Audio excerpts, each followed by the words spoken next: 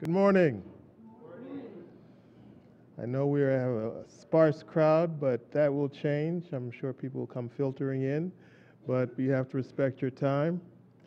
My name is Roland Anglin. I'm the Dean of the college here at the Maxine Goodman Levin College of Urban Affairs. Welcome to Managing the City, honoring the career of Professor Sylvester Murray. Cy, as we all know him, is a wonderful teacher and mentor. He spent 18 years at the college and is widely known for his work on management effectiveness, leadership development, and equity and inclusion, all focused on cities and municipalities. Cy is the ultimate scholar practitioner, having served in numerous communities as city manager, including Ann Arbor, Cincinnati, San Diego, and now I just discovered in my home state of New Jersey in Camden. He has been the president of the ICMA, the International City Managers Association, the American Society for Public Administration, and he's been elected to the National Academy of Public Administration. But that's just a few of his accomplishments. He's participated in so many national panels and commissions over the years that it would take the morning to recount them. So I would refer you to the brochure for a flavor of just how accomplished Cy is. You know, the college wanted to honor Cy because he was instrumental in building one of the best city management programs in the country, right here at this college. And for that, we will always be grateful. But Cy's career spanned a period of great change in the study and practice of city management. And we thought that honoring Cy would be a great opportunity to have a discussion on the past, the present, and the future of city management from the vantage point of practice, teaching, and scholarship.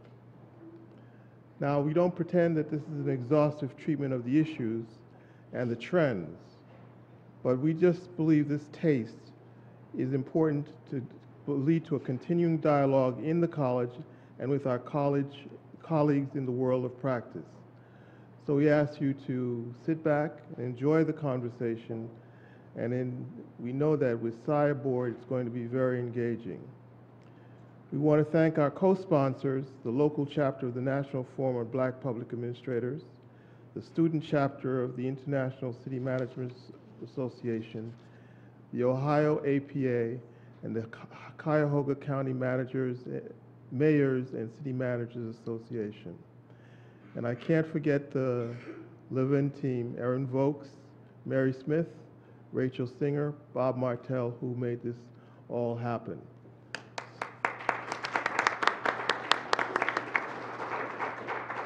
So we're going to start the conversation with Cy, and to join me in having the conversation, we have Susan Gooden, who is the interim dean and professor, the L. Douglas Wilder School of Government and Public Affairs, Virginia Commonwealth University, and a dear friend. Thank you, Susan, for doing this. So I'm just going to transition and start the conversation with Cy. Susan, maybe you should ask the first question. So, Cy, the purpose of this session, we want the audience to have an opportunity to get to know you better and a lot of the things that have shaped your thinking and insights. And I think the first place to start is in the beginning. So can you tell us a little bit about your background, where you were born, any personal experiences that shaped you as a young man into your professional career? I think that I mentioned it last night, or at least I read it someplace last night, but I was born and raised in Miami, Florida, and high school in Miami, Florida until I was 18 years old. And my father and mother were both born and raised in Georgia. My father had a third grade education when he left Georgia and came to Miami. He and my mother had 6 children, and his statement to all 6 of us, I was the last of the 6, so I'm telling you what I think he said to the first 5. But he told us that the most important thing you can do is to go to college, finish high school and go to college. And when we were growing up, in those days, we could go to a movie, buy popcorn and a soda for something like 15 or 20 cents, 25 cents when you do the completeness. And I used to go to my father and ask him for a quarter to go to the movies on Saturdays, and he would say to me, I'm saving that money for your education. If you need a quarter, go out and get some bottles, sell bottles, and we used to get 2 cents deposit on every bottle, and use that money to go to the movies. He was true to his word. He didn't give us any extra money. If we wanted to do something, we had to work or find the money.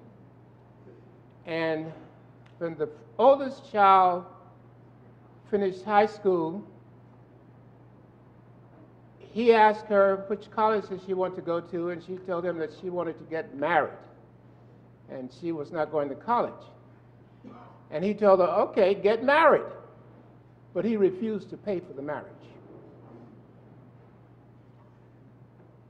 The second one was a young man, and he didn't even finish high school. And when my dad, tried to tell him to finish, he said no, because he was a singer, and he could sing the blues. And this was back in the late 40s and the 50s. Blues was a big thing. It's sort of like rap today. And my dad said, okay. So he quit school and started singing the blues, and that didn't work out. And then he came back to my daddy, and he wanted to come back and pick up. And my daddy said, no, you go out and sing the blues. So he was gone. At that point, the third child went to college. And the fourth child went to college. The fifth child went to college. And I was the sixth child who went to college. And again, he would, and when a long story, but I'm not going to say it, a lot of stuff. I'll never forget, when we were going to college, he sat down. We had to tell him which school we were going to and how much it cost. And he depended on us totally. He did not know how to read or write that well. And we would sit around the table, and because I can select whatever college I wanted to, he said, select wherever you want to go. 2 requirements. You got to stay at that school for 4 years until you finish, and you cannot come back home because you failed. You got to get passing grades. And I was tired of Miami, and since he gave me the choice, I selected to go to college in Pennsylvania. It was the furthest away school that offered me some scholarship money. So I passed up the opportunity to go to Florida A&M University, which is where everybody was supposed to go, especially if you played football or played in the band. I played in the band. What instrument? I played trombone. Let me tell you, see that she's making me do this. So I played the trombone because in high school, I wanted to play basketball. And they used to go out for tryouts. We go out for tryouts. All of us, people sit in the gymnasium, and coach let you, go out and dribble and shoot. And the girls were all in the stands. And so I wanted to go out and try it. And I went out to try for basketball. And when I finished my tryout, the coach said to me, I'm 77 years old. And I'll never forget this. He said, Murray, why don't you take off a year, go play hopscotch, and get your feet together. Some of you guys don't even know what hopscotch was. But it was a girls' game. I was totally embarrassed. So I left, but I still wanted to be out front. I've always wanted to be out front. So I went to join the band. And the instrument I chose was the trombone. Why do you choose the trombone? it's the first line in the band. Trombone is the big one like that. And if you are the best one trombone player, and I was, then you actually came out first. So the drummers, you know, every football game, the drummers would come out, boom, and then the band comes up. And that was Murray, first band out. And the girls all said, Murray, Murray, Murray, Murray. That's how I started. So I told my dad, I want to go to college. Go where you want to go. Got to spend your money. Spend my money. We sit around the table. He said, how much it cost? I know you're not going to believe this. Tuition was $200. Back that far back. And I told him, well, it's $200 for tuition, so much for room and board. And he said, stop. I was about to tell him about spending money. He said, stop. I'll pay tuition, room and board. If you need anything else, then you pay for it. Okay? He counted out the money. He grew up in a depression. He lost money in the banks, so he kept all of his cash in cash under the bed or someplace. But he'd sit out there and just count out the $300, whatever it was, and he gave it to me. He bought me a money belt. Anybody ever seen a money belt? It's a belt that comes around here, and you put cash in it. And as he was counting out the money, my mom said, buddy, what are you doing? He said, I'm giving this boy some money to go to college. He said, you can't give him that cash money. Suppose somebody knock him in the head. My daddy said, then he won't go to college.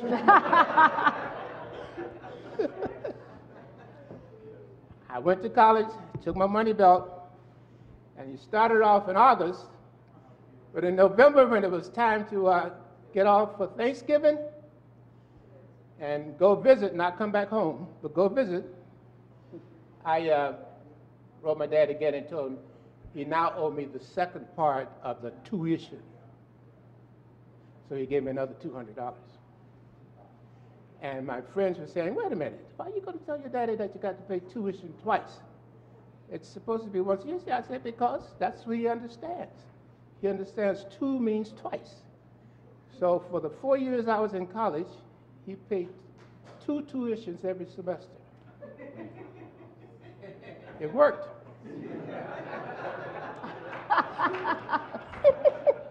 Well, I can see financial management was your skill. Yeah, from the beginning. From the beginning. So I want to fast forward a little bit, and I happened to, in doing research for this panel, I contacted Bill Shields at ASPA, the American Society for Public Administration, and I said, when did Cy become a member of ASPA? And he said, January the 1st, 1964. And you've been a member ever since. And I know you served as president of ASPA in 1986, the second African American to be president, Phil Rutledge being the first.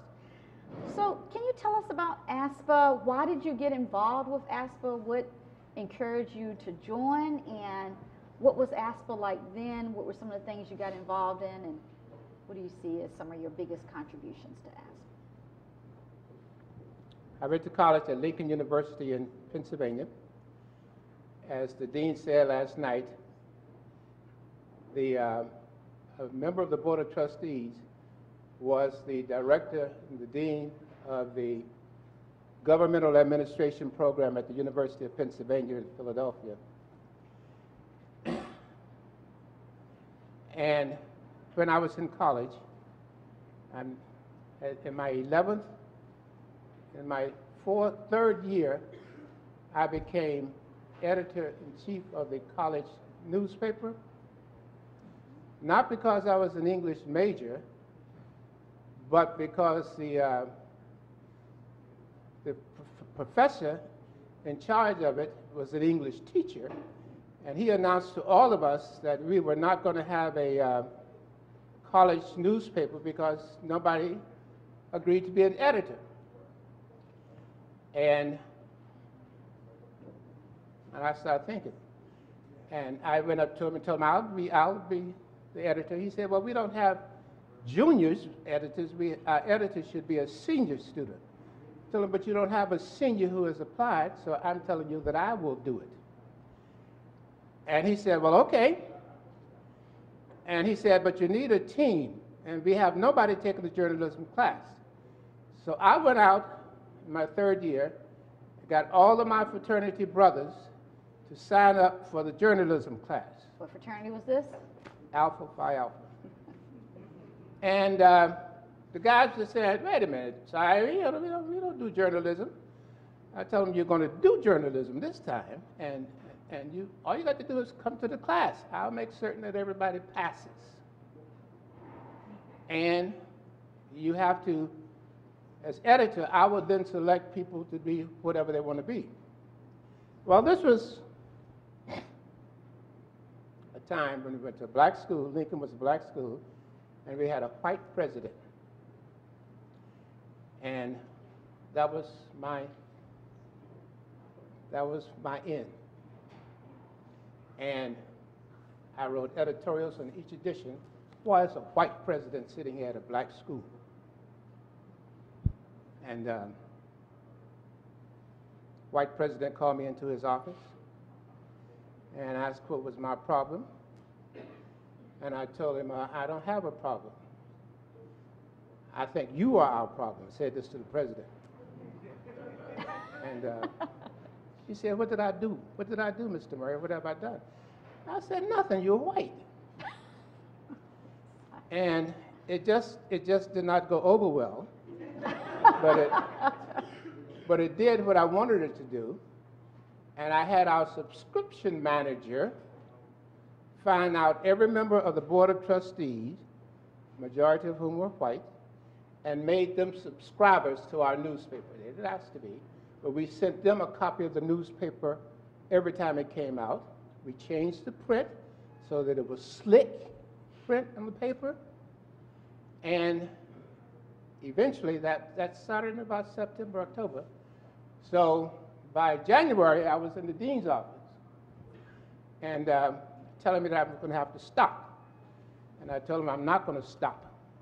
So then they brought in the guy from the University of Pennsylvania. He looked at me and he said, Mr. Murray, what is it that's, what do you want to be in life? And I told him I wanted to be a lawyer so that I can go back to Miami and do right by black people. And he said, what do you want to do? Do you want to run for office? I said, yes, I could be the mayor. He said to me, I'm going to tell you a way that you can be in charge of the whole city and not have to be elected. And that really sounds good. And he said, you simply get to be a city manager. And he said, there's certain things you're going to have to do. But first of all, you come to my school to learn to be a city manager, and I'm going to give you full pay for everything.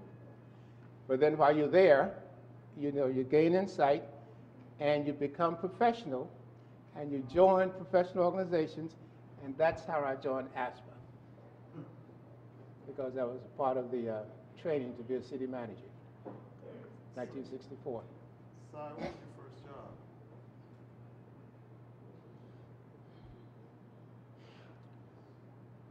As a city manager. Oh, as a city manager. Inkster, Michigan. Anybody heard of Inkster? See how many people, Brandy, you see how many people? It's not Detroit, though. Brandy is from Detroit. Now, she's going to say Inkster is not, it's like Cleveland and East Cleveland. So I became a city manager in Inkster, Michigan. That's my first city.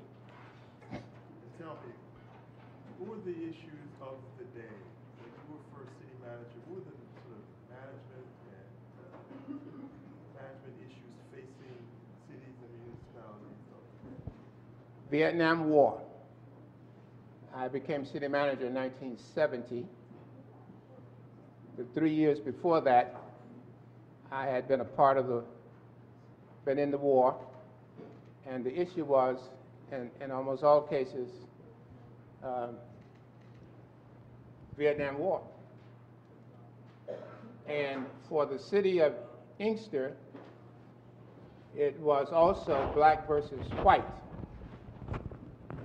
When Henry Ford created the Ford Motor Company in Dearborn, Michigan, he had to bring in laborers, and he literally brought in laborers from the South. He created two cities. One was Dearborn, Michigan, and that's where his headquarters was for his company. The city next to it was Dearborn Heights, which is where his white workers settled when they came from the South. And then the city north of that was Inkster, which is where the black workers settled. So our issue was Vietnam War and race. What about the fiscal crisis of the city? Didn't that play a part with white flight and leaving? There were no whites there to begin with, Okay. but there were whites. We were just 45% black, but it's overwhelming. There were fiscal issues, and that's important because there were infrastructure issues, and I made my name as a city manager by literally paving streets. This is 1968 and 69 in Michigan, and we had dirt roads in my city. And it was just wrong. So I led the push to go to the Capitol and make certain that the state understood that we cannot have state highways running through our city that are not paved completely. You know, the crossovers, they might have had pavement going here, but the crossovers were dirt. Now, immediately you got to come out and do something, and I just raised a big ruckus about that, and eventually the state legislature changed it and gave us money. We got money to do that. We got money to clean up parks and to build parks. We did not collect a lot of tax money, but we depended on state money. What was your next stop? Ann Arbor, Michigan, which is just 70 miles away, with 100,000 people. 50,000 or 60,000 of them were students at the University of Michigan. And back then, they first gave the students the right to vote. You can vote at the university site. You didn't have to go back home to vote. The council was 11 people, 10 whites, 1 black, 9 Republicans, 2 Democrats. The Republican mayor, when called me into his office, and a recruiter is the one who got me to sign up. I didn't ask to leave Inkster, but he got me to sign up. And he was going to offer me the job. And I asked him, why are you offering me this job? You know, you're a white Republican mayor and Republican majority. I don't think anything I've done in this state would suggest to you that I'm Republican. And he said, Mr. Murray, no. He said, but we have looked carefully at you, and we have found that you are black, but you are competent. And we have a university over here with 60,000 students, all of them rambunctious, and demanding that this city do everything. And we honestly believe that you can come here, placate these students, and the city will not go broke in the process. And if you can do that, we'll be satisfied. And I gather they were. They were.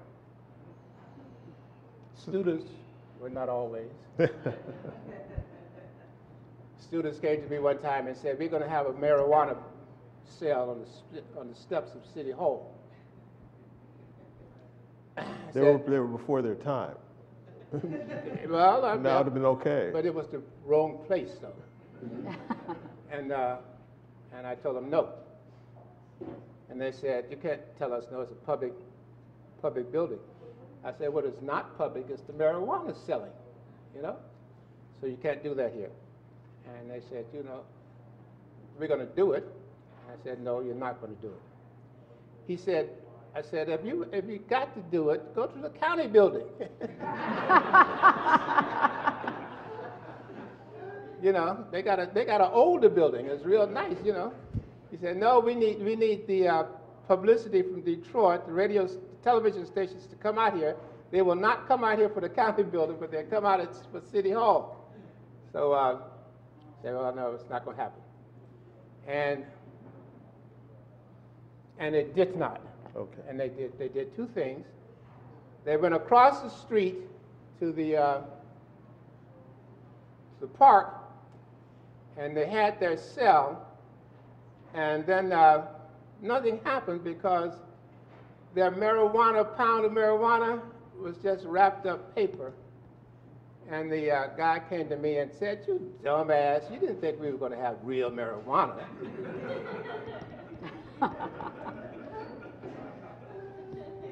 He said it was the symbol. It was the symbol side, a symbol. And they got what they wanted, the symbol. So, Sai, when the earlier example you talked about in terms of the road pavement and thinking about inequity. So social equity has been a big part and focus of the work that you've done as a city manager. How would you compare the social equity challenges in the early part of your career to the challenges that you see today?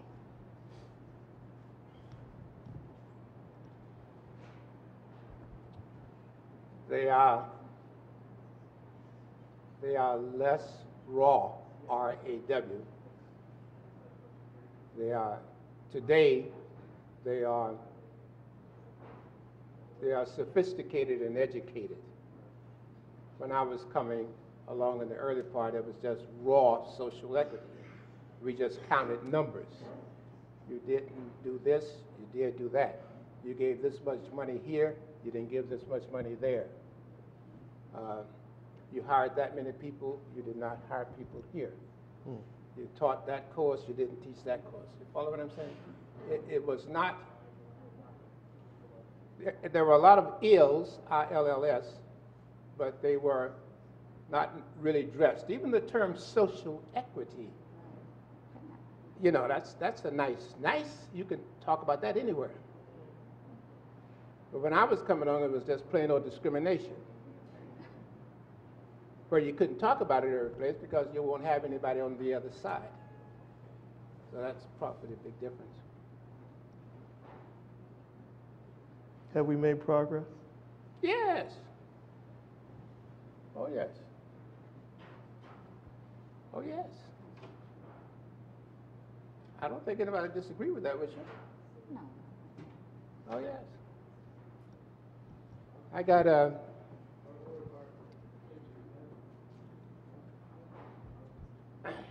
3 students sitting right out there in the audience now. Stephen, stand.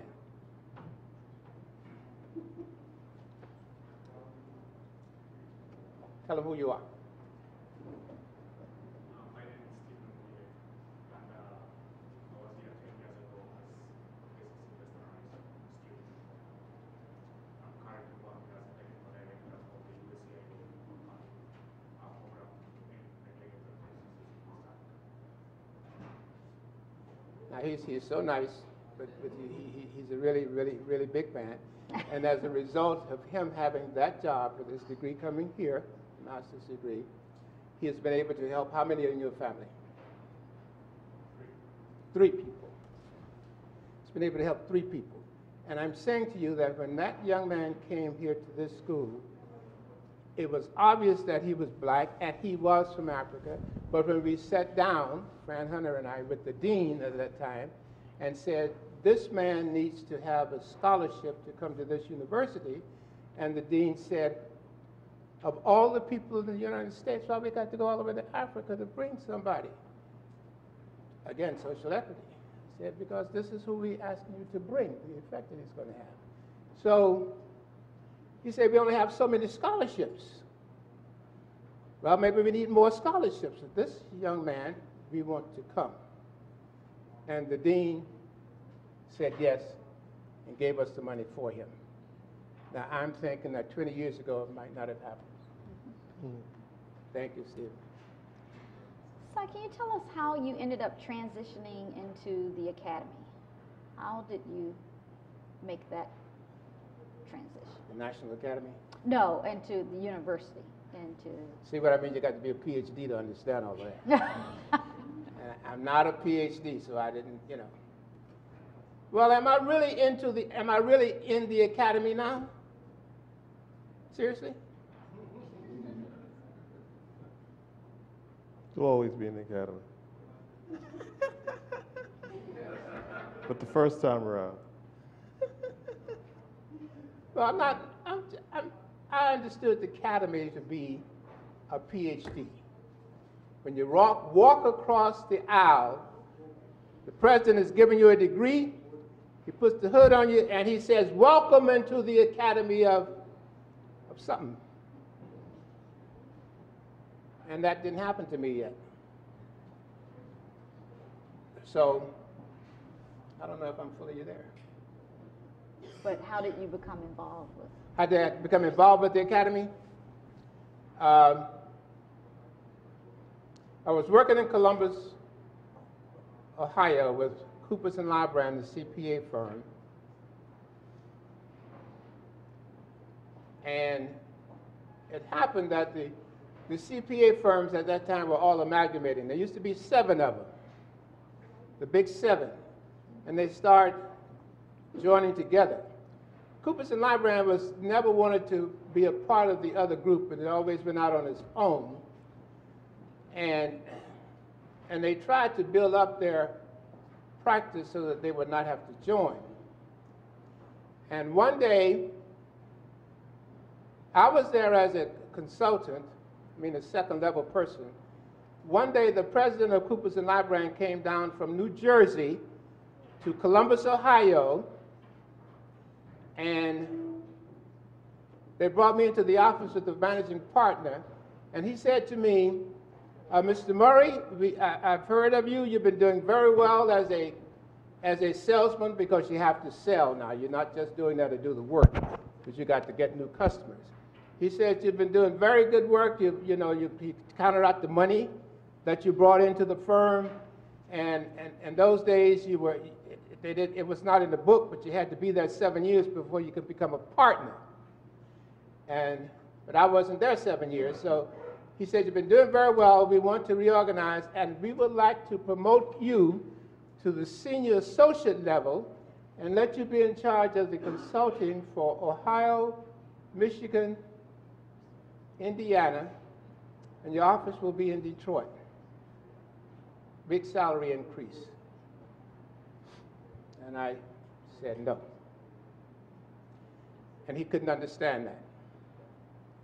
And he said, I'm saying to you that I'm going to offer you this position. He said, you don't want to live in Detroit? I said, no, I have nothing against Detroit. If you really looked at me, I've already lived in Detroit, and I got Detroit clients for Coopers & Lybrand. He said, I know you do. That's why I'm asking you. And I said, no. He said, then why not? And I looked him in his face, and I said to him, you've come to me, first time you met me in person, 44-year-old man, or 45 or whatever, and you just said to me, I am promoting you and you are moving. You got to say to me, do you? I want you to move, you know? Or I want you to accept this and be willing to do so and so and so. And he said, oh, you got a problem with the moving. Well, don't worry. Look, the firm will buy you a house. The firm will rent you a house in Detroit until you find one. The firm will help you with a down payment on the house, but the wife and children can stay here until all that happens. I said, wait a minute. I got to go out there without my wife and children? I guess the man said, this is the dumbest ass I work with. So the bottom line on that was, no. I said no. And when he left, the agent in charge, the partner in charge, brought me into his office the next day and told me that I need to get my resume in order. And I said, why? He said, because you just told the big boss no. You told him outright no. He said, and so your days are limited here. I said, he didn't say he was going to fire me. He said he didn't have to say that. I'm telling you that you're going to be fired. You know what I mean? So that's when I left. That's when the guy here, the word got around, and I think that Dr. Keller told you last night, the word got around that Cy was going to be looking for a new job, and they called me and asked me to come here, and that's how I got here. Well, Cy, we're going to jump to the end of the questions because we're back on schedule. What do you see as the near-term future of city management practice and scholarship?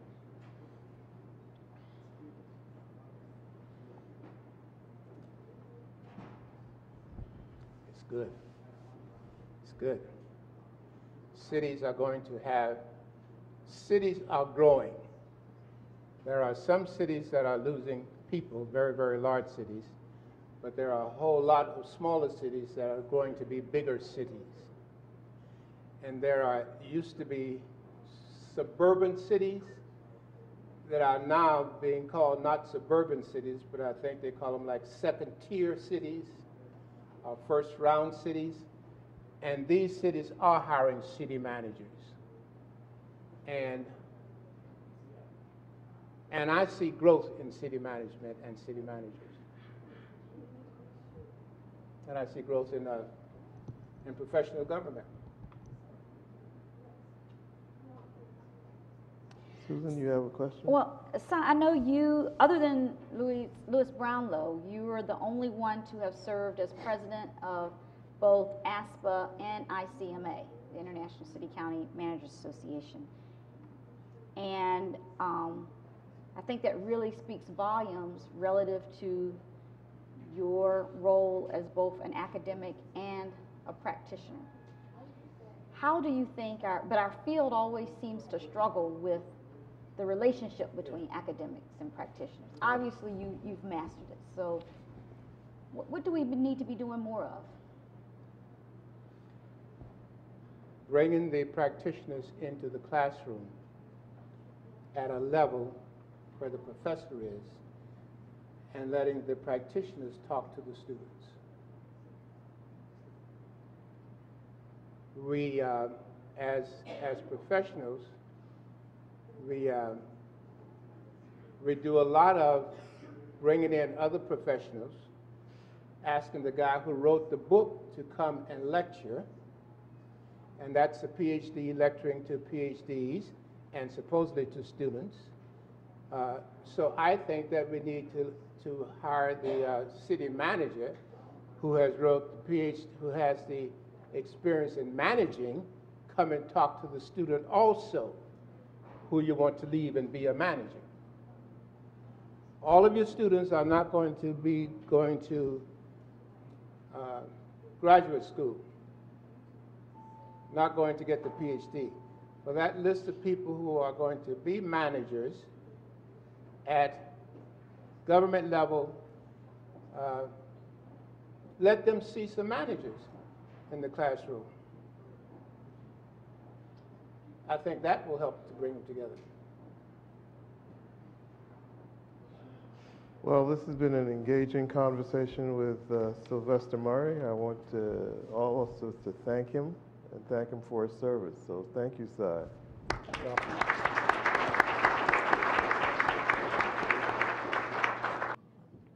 Well, good morning, everybody. This next panel, I'm proud to be the moderator for. It's Contemporary Challenges Facing Mayors and City Managers. I am Lisa Barno. I'm the Executive Director of the Cuyahoga County and Northeast Ohio Mayors and City Managers Association, which represents 122 communities in 9 counties. The panel we comprise today is a great panel of diverse communities, inner ring from outside the county, larger and smaller communities. But despite all their differences and their varying sizes and economies and demographics, some of their challenges that they face are very similar. Housing crisis affected all of them. The opioid crisis is affecting all of them. State and local funding has affected all of them. Infrastructure needs, and many other issues. But together as a group, we work on these challenges from our association, and there's several other groups out there that work on these challenges. But individually, they face unique situations in their own communities. And I think as they introduce themselves, they'll tell you a little bit about some of the challenges they face, and I think we'll open it up to question and answers after that. So Brandon, if you'd like to start. Good morning. Thank you. How are you today? I am Brandon King, the mayor of the city of East Cleveland. And to sum up our challenges, we suffer from a lack of resources. And thinking about resources and all that it entails, I just like to say we suffer from resources. That's our biggest challenge. That's all I had. Hi, I'm Jane Howington. I'm the city manager in Hudson. I appreciate the fact that the outlook for future city managers is good. Northeast Ohio is lacking in no offense to mayors, but so Hudson is kind of halfway in between Cleveland and Akron. I think some people want to push us to Akron, and then people in Akron are pushing us to Cleveland. So we're kind of lost a little bit in there. I think the top challenges we have by and far away is communication. Communication is so hard today. It's instantaneous. It's so hard to get in touch with your residents, and so hard to listen to your constituents because everybody's talking and nobody's listening. And I think the other item that I look at a lot is the divisive environment. The dialogue all the way from the federal level down to the state level onto the local level is so divisive that it's very hard for people to find common ground and to know how to compromise anymore. Thank you. Tanisha. Good morning. I'm Tanisha Briley, City Manager for the City of Cleveland Heights, and pressed into service by Dean Anglin, so my name doesn't appear in your program, but happy to be here today. I think I'll summarize, as far as challenges for our community, we could talk about resources, we could talk about talent, attraction, all sorts of things, but I think I'll summarize it by saying, I think our issue in Cleveland Heights right now is a tension between progress and preservation. And that's across the board. That's internally for the organization and for the community as a whole. How do we balance those tensions? What do we give up on the preservation side in order to make progress?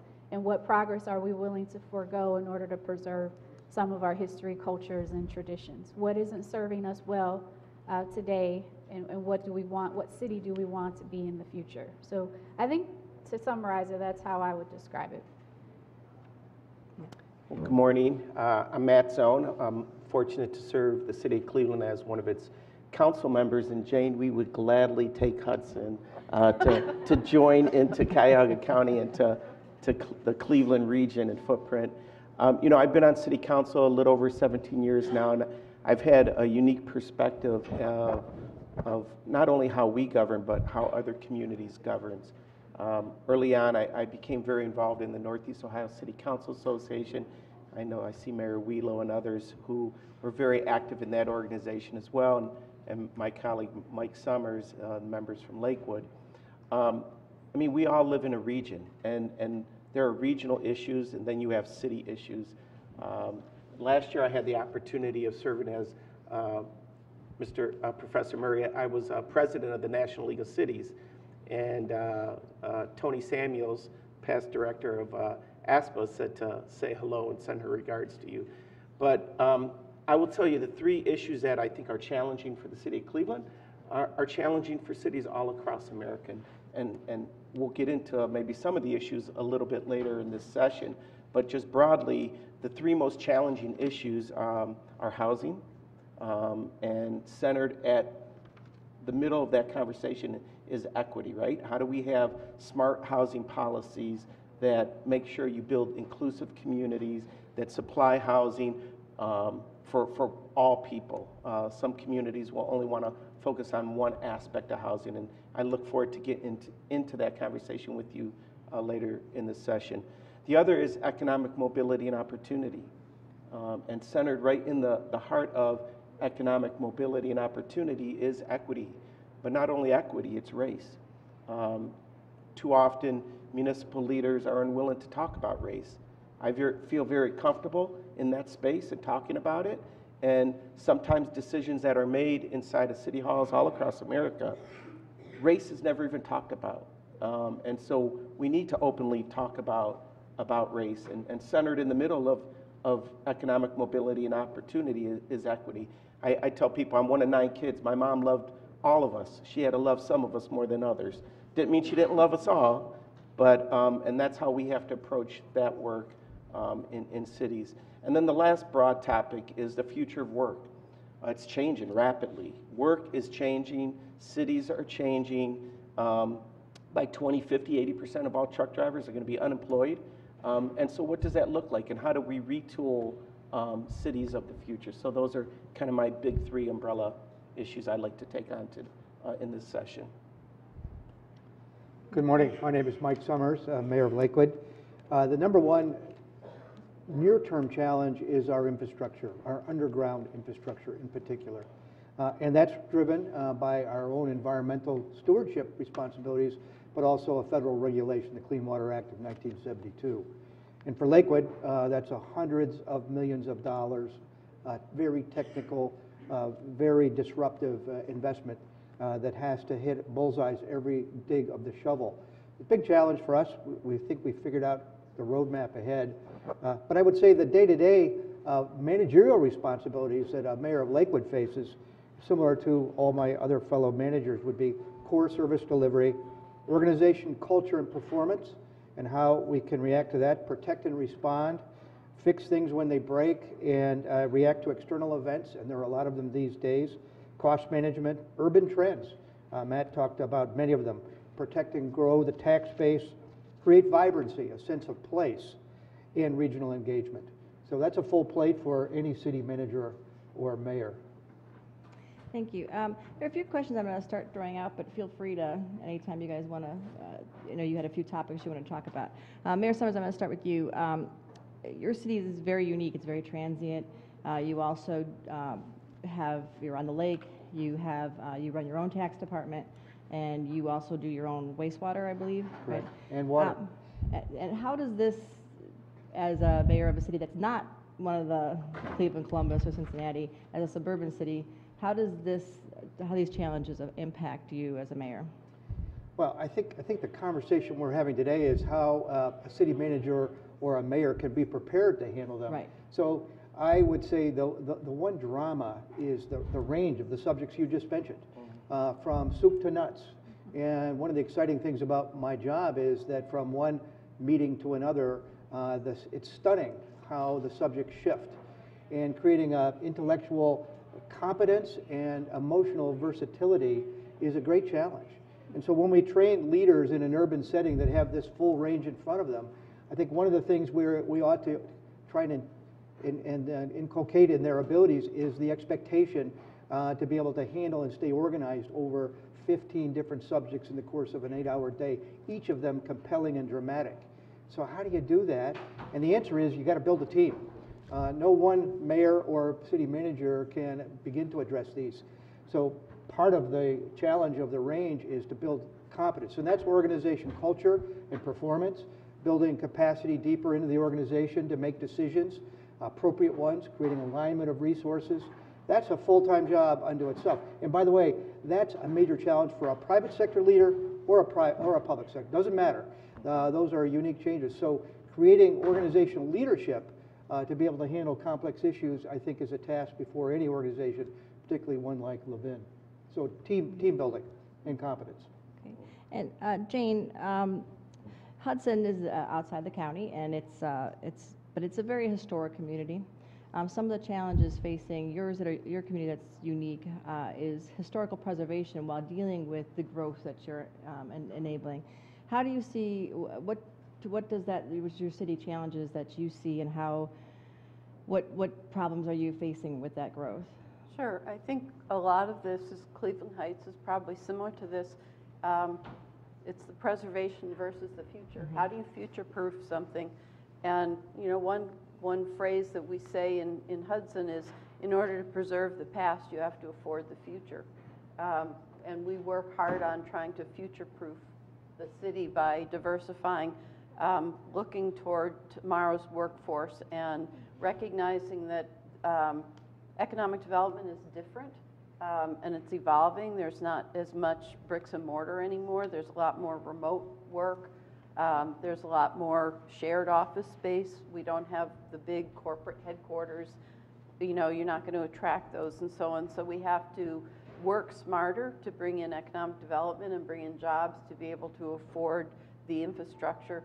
4.5 years ago, we started our own broadband service. Our Velocity Broadband is gigabit service because we couldn't get providers to provide the service that our businesses needed.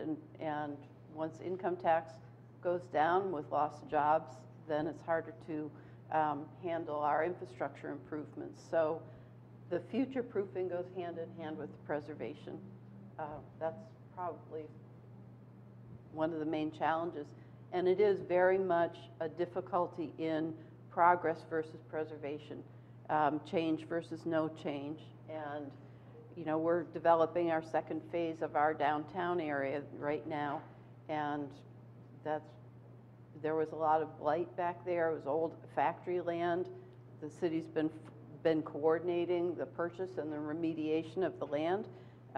We have a private developer that we're partnering with. There was absolutely nothing historical about it, yet there's a lot of consternation on the part of some of our community that it's change, and change is scary. I think that would go to you as well, Tanisha. I know that Cleveland Heights is going through a lot of changes back and forth, but maybe not quite as much of the booming economic as an outer ring suburb.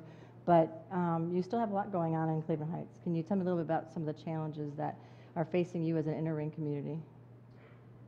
Sure. You know, I think I absolutely agree with everything my colleagues have said so far. As an inner ring, you know, the challenges are constant and evolving, right? So resources and you know, our tax base and the hit that we all took as inner ring suburbs with the housing crisis, the loss of population, we're all still trying to climb out of that hole. And I think, you know, as city manager, I became city manager almost 6 years ago. We were facing a fiscal crisis that I don't think anyone really understood. So I got to be the lucky one to peel back that onion. So the first few years was really about stabilization. And I think that we've achieved that now, and we're trying to move forward.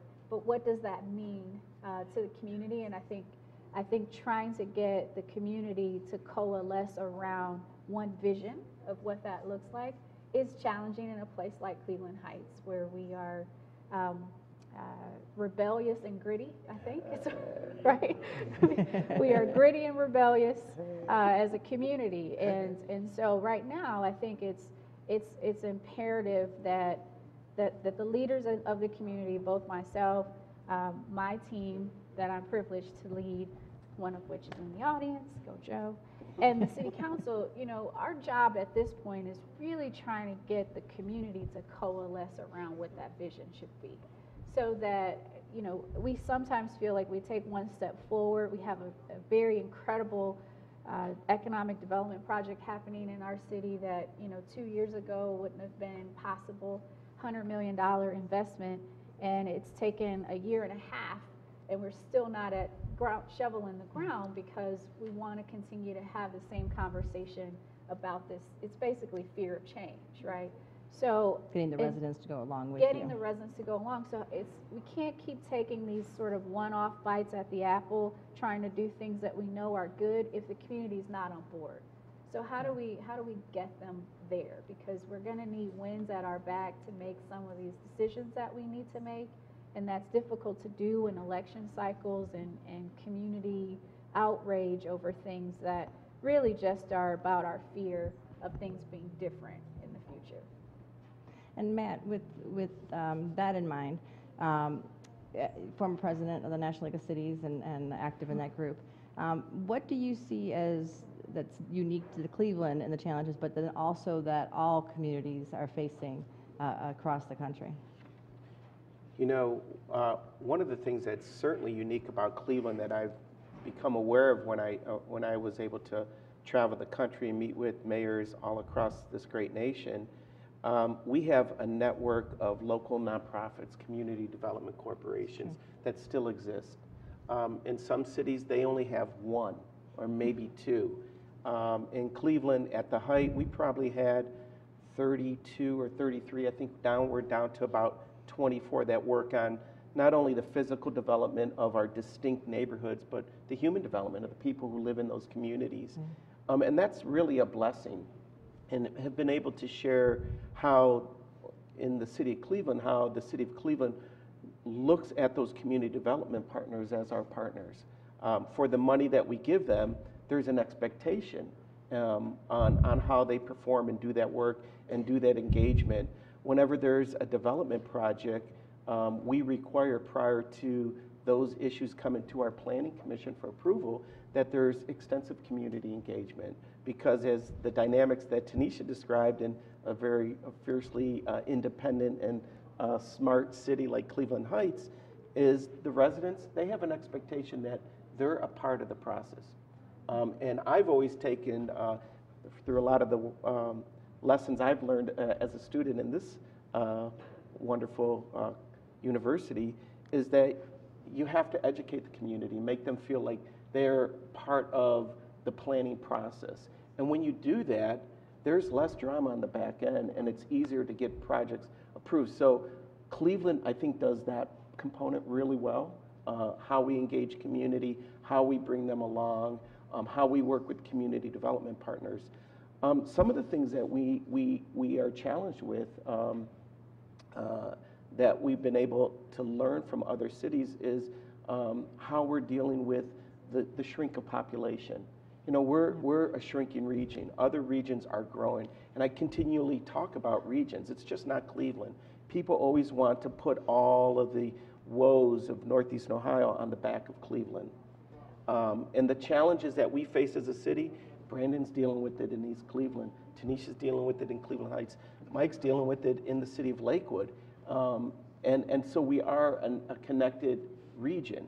And we need to start taking regional perspectives on how we solve this problem. Air pollution and crime doesn't stop at a municipal border. We have 57 cities in Cuyahoga County and 2 townships, 57 communities. The population in my ward alone equals 52 of those communities.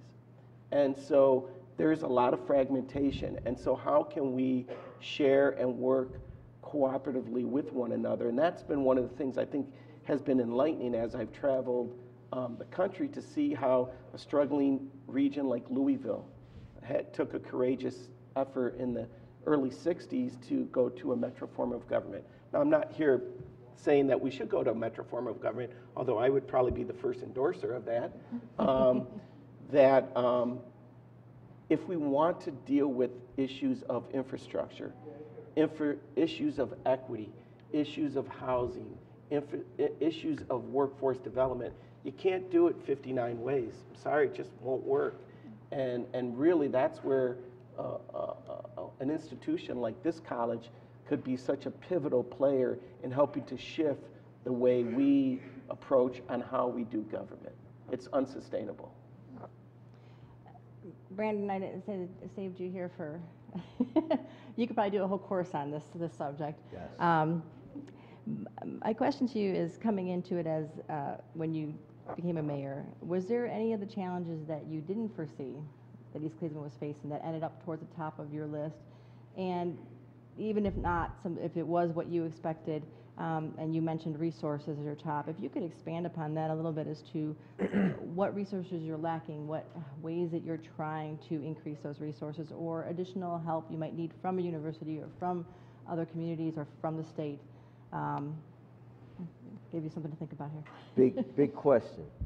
Thank you for it. And a lot of it, yes, I have considered, thought about, and have had to deal with. Being born and raised in East Cleveland, growing up through the ranks, volunteering, going into politics on city council, I was aware of a lot of the challenges that we faced firsthand.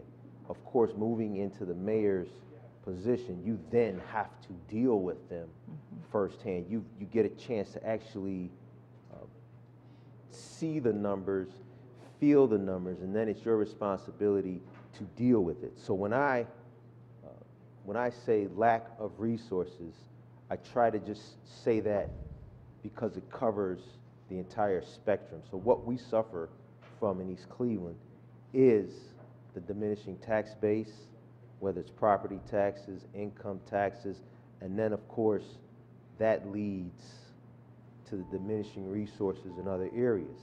For example, we have become a training ground for our police and fire. So we get police and fire cadets, half of them don't make it there 6 months. Yet they go to other cities and are promoted, right? Simply because of the training that they get in East Cleveland on the ground in that discipline.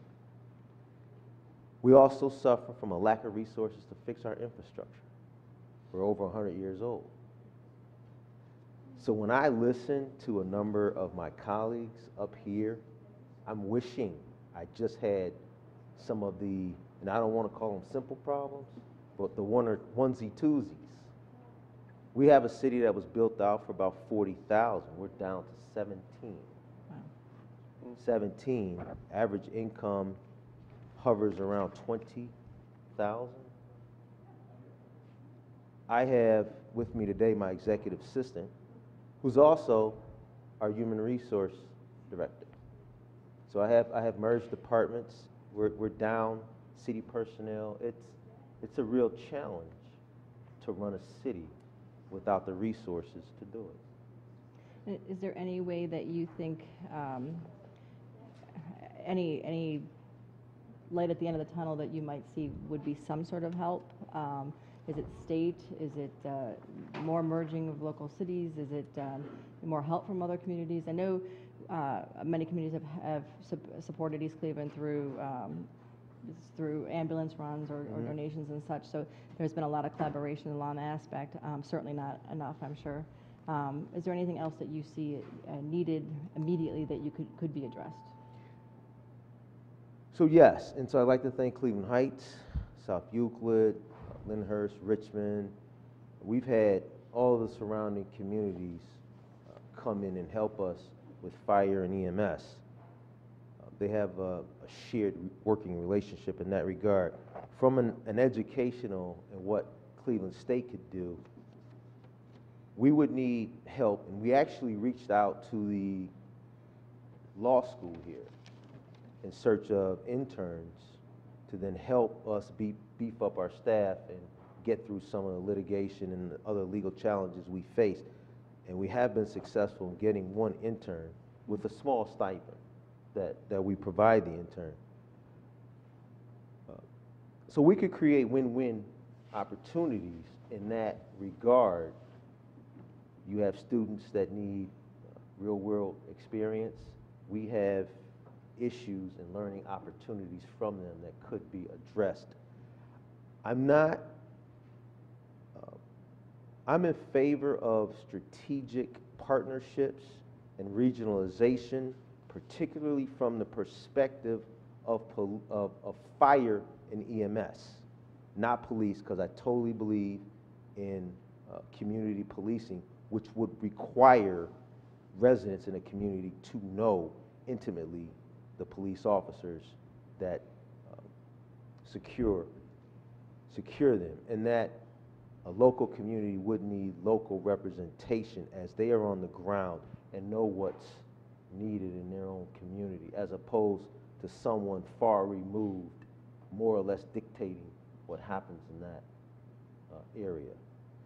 So Cleveland State University and the Maxine Goodman Levin College of Urban Affairs, we are working right now, and I hope I'm not way ahead of myself, we are working with your dean to help us create a vision plan to help move the city forward. Fantastic. That Cleveland State and Tri-C to some extent we've done collaboration efforts. I know we put together a study recently on collaboration that should be released pretty soon on all the efforts that communities do. Also working on economic development tool for cities through Cleveland State University, and there's workforce training programs that we partnered up with CSU and Tri-C on. Is there any other programs you think that, or ways a university or colleges, since we have many of them in this region, can help support the challenges that communities are facing? Well, I'll kick it off. The future of work. Work is changing. You know, we're thankful we have a lot of workforce development components at Cuyahoga Community College, but work is changing. You know, the master's program here in planning at the Levin College, getting people, you know, our city planning director, Freddie Collier, who's an alum here, you know, he's really thinking about what's the future of our city look like. We need to start planning not for, you know, what we need to make sure that new development today or that new infrastructure project today, but how are we doing it with smart sensors? How are we preparing our city for autonomous vehicles? How are we preparing for automation? That's really where the college can be helpful, not only within all of our respective cities, but educating that workforce to think about what the future work is going to look like. Tanisha said, I mean, or I think Jane said, you know, work is changing. You're not going to get the big Amazon coming here to Cleveland and or a region where that's going to have 50,000 jobs. Most people are going to be working remotely. So how can we have that smart digital fiber? How can we have the ability to communicate? Really, I think that's something that I'm really concerned about. How are people going to be able to be employed? How are they going to be able to provide for their family? It's something that I think a lot about. I'd also like to mention that I think that Hudson has embraced the fact that we can be a laboratory for other communities, and we've been doing a lot of work with public-private partnerships on coming up with things. Right now we're working on coming up with smart technology on wireless early warning fire suppression systems for historic downtowns, so that if you have 16 buildings that are, you know, bumper to bumper and they're all owned separately, you're never going to be able to get all of those building owners to put a joint system in. So we're championing that and working with Honeywell on coming up with and our broadband is the backbone of it, but coming up with a fire suppression system. There are thousands and thousands of small historic downtowns that have the same problem, and once we can act as a laboratory, then Honeywell can go out and work with those communities to get that done. So when we're doing the same thing with smart technology on our the signalization, and we've been working with other communities and helping them with their broadband, and I'm working with the legislature now and trying to come up with ways to do special assessments so that your rural areas that are never going to be able to do that can do that. So we feel like if we can act as a laboratory that can help other communities with whatever solutions, that's another way of regionalizing. Mayor Summers? Well, a stunning revelation from some folks in Lakewood as they prepare their tax returns with this new tax law is that there is no economic advantage for most of Lakewood homes to own. The standard deduction, $12,500, is actually higher than the cumulative deduction of interest, property tax, and then you have the burden of maintenance. That's right. Now, Lakewood is a big rental community, but the fact of the matter, if you take away the government's traditional subsidy of home ownership, that is a game changer of how we think about housing, housing maintenance, housing ownership. That is a national question now, in my opinion, certainly a regional one, because our housing is lower than in cost than many other parts of the country, and so we have a harder time meeting these thresholds to make it competitive to this new tax law. So I would expect, Dean England, that's a great conversation that probably on April 16th, when people come to this realization that we're going to have to figure out what all this means, because it is new knowledge, I think, to most of us. Yeah. Interesting. I'll jump in and amplify something that Cy mentioned earlier as something we should be doing and looking at, and I know that Dean England is working on this at the college, is really getting back to this college in particular, inspiring the next generation of local government leaders. Yes. You know, the sentiment in the country is I think local government management is taking a hit, as I'm sure all government, students aren't aspiring to these roles. You know, the issues of the day tend to cause students, and I get a chance to be with them from time to time. I get to team teach here at the college, and everyone seems to be interested in nonprofit management, which is terrific. We have lots of nonprofits in Cleveland that need good leadership, but we certainly need those students looking to take these positions in local government, and I think that we all can play a role in that, and we need the college to really sort of get us back on that track of inspiring students to look to government, and particularly local government, for opportunities to lead. Because I think what they're learning, the energy that they'll bring, their ideas, is really what we need to carry us into the future. If I could add to that, so one of the things that we also are challenged with is our personnel. So if you could imagine, our personnel are underpaid in every position, and many of them have been there for a number of years. So as I think about competing for the future, we don't necessarily have the resources to do that. So from a university perspective, maybe there's a way we can help cities to then retrain their employees or re-educate their employees. I've got employees that aren't computer savvy. So instead of sending an email, we're back and forth with pieces of paper. That kind of brings me, and that was one of the topics we had previously. The state has put a lot of requirements on communities and unfunded mandates and caused some of the challenges that you face. But recently we had a conversation about finance directors and building commissioners and all the requirements that go into that, but yet cities can't afford to pay what the private sector pays. So that creates a shortage in those fields. Is that one of the challenges that any of your communities are facing? Absolutely, absolutely. The Ohio Board of Building Standards, that's definitely a state issue that we should all be behind. And I think I've been bringing that up at our meetings for the past couple of years, because the standards that the state have set have sort of created this revolving door of building commissioners jumping from community to community to get basically the best deal. So for the last several years, it's been difficult for suburban communities to maintain their building commission staff.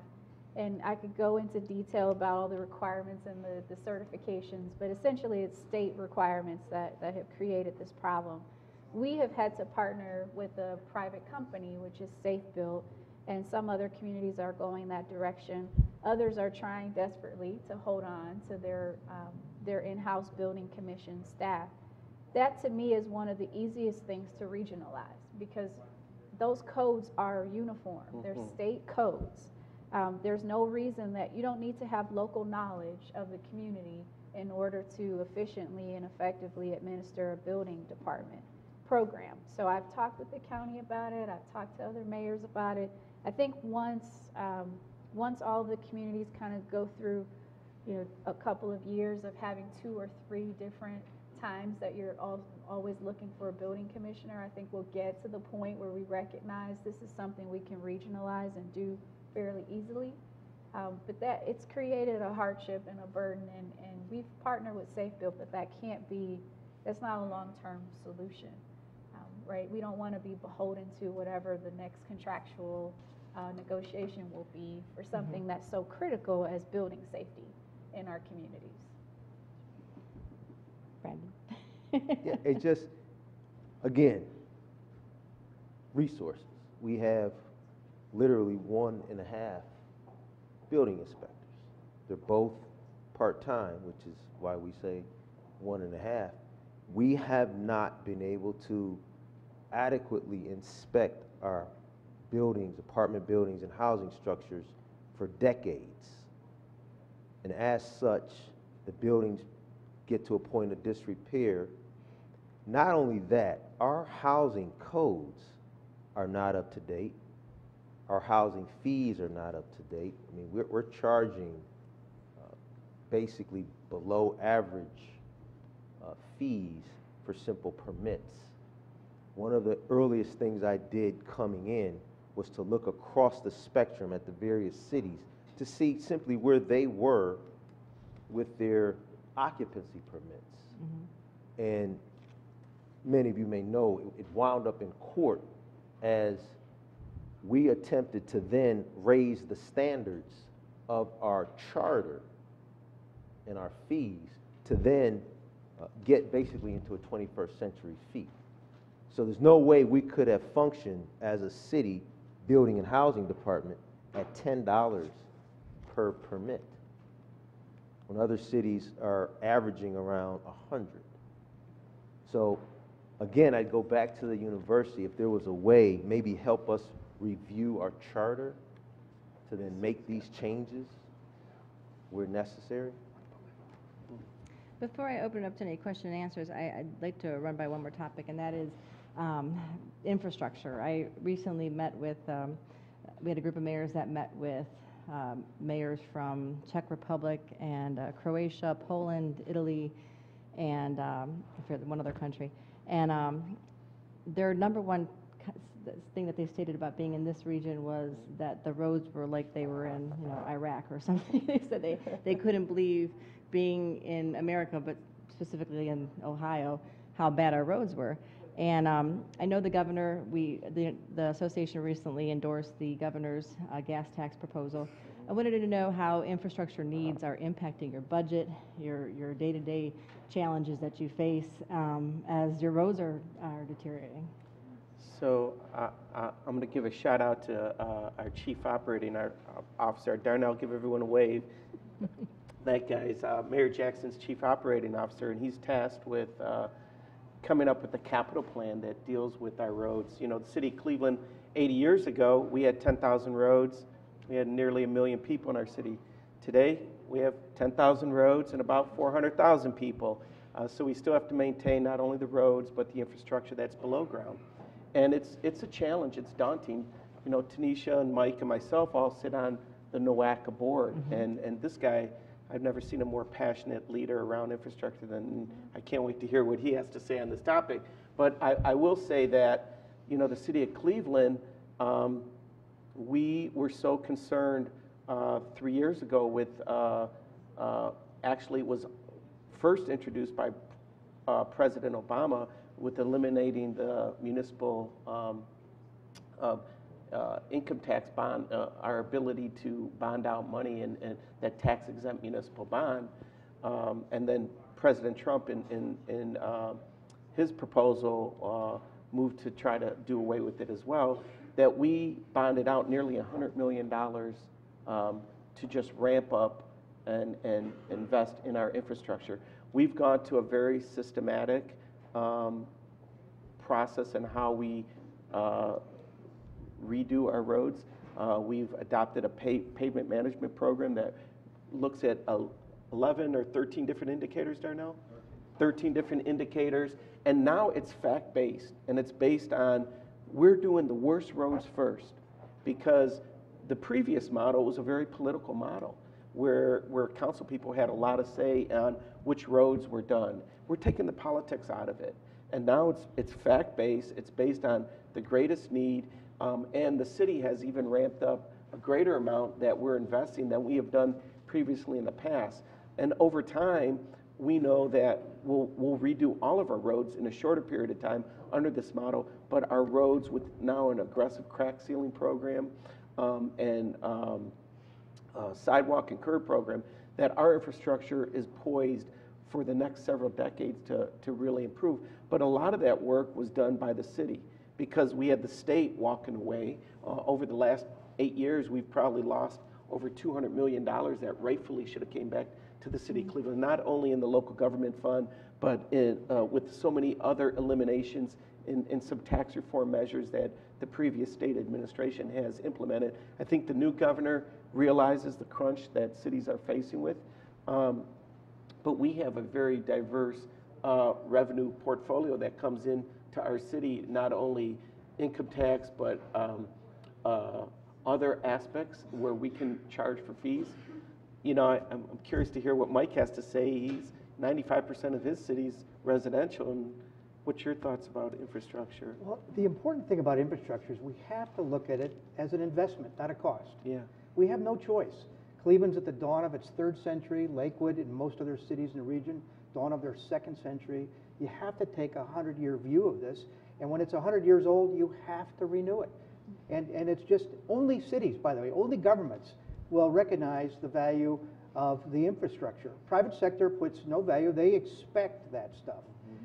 So we have this burden. I'm so disappointed in our Ohio legislature that they're taking a cost view of it. We have no choice. I mean, these visitors from Eastern Europe, they're spot on. It's like, it's an embarrassment. We are a third world in so many aspects, and we need to do better. So we have to shift this view to be an investment and an obligation. And when you have an investment and obligation, you just figure out how to do it. It's not a debatable point. It has to be an absolute commitment. Our challenge is we have no partners at the state level, and even worse yet, totally absent partners at the federal level. The idea that there is no cavalry out there, whatever we're going to do, it's going to be done locally, has to be understood by all parties. And I agree with Matt, we have to take a regional view. I drive into Cleveland all the time from Lakewood. My experience of living in this region is shaped by Cleveland in every way. So Lakewood has a stake in Cleveland's success, and we ought to figure out how to share that. Tom Byer, one of your great alumni, emeritus professors, argues about regional income capacity sharing. Mayor King over there, I don't know how he shows up every day. I mean, honestly, the challenges you face with the resources you don't have, it's almost an impossibility. So we have these deserts in our region that are just struggling, and we're surrounding them. We have to go through them. Mayor Lycan argued that inner-ring suburbs are the connective tissue for the region, and he's absolutely right. I mean, we can't ignore East Cleveland in the region. We can't. We travel through it. They are part of us. So working together and figuring out how to finance this is what our future has to be. We have no choice. I absolutely agree with that. I mean, what good does it do to have perfectly smooth roads in Beechwood, and then you know everywhere else you go, you have issues? It doesn't make any sense at all. And our approach to funding these core services that the entire region needs to absorb. It's the same argument we can make with school funding. It's the same issues, that these things need to be looked at less parochially and more collectively, because it does me no good if I get out of Cleveland Heights with no damage to my tires, and then I get to Cleveland and I've got to file a claim. How does that help our region? How does that help Cleveland Heights at the end of the day? It doesn't. absolutely does not.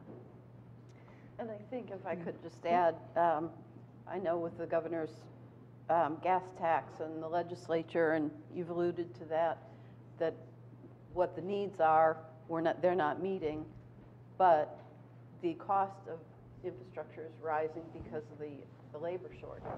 And it's more, so we've had to go out and rebid several of our programs because the cost estimates that were very good a couple of years ago aren't covering at all. So, you know, really, when you get that extra money and everybody's going, hurrah, we've got extra money, it's not spread very far. So can I just add, this is really important. Jane and Mike both alluded to it. You know, the federal government has been absent. You know, the last time we did a robust federal national infrastructure bill was in 1993. They did not index it when they did the gas tax, and it's having a horrible effect. What the state legislator proposed, the House, where the governor proposed 18 cents, the House knocked it down to 10.5 cents. The Senate now, I hear, they're thinking of even in knocking it further down to what, 6 or 7.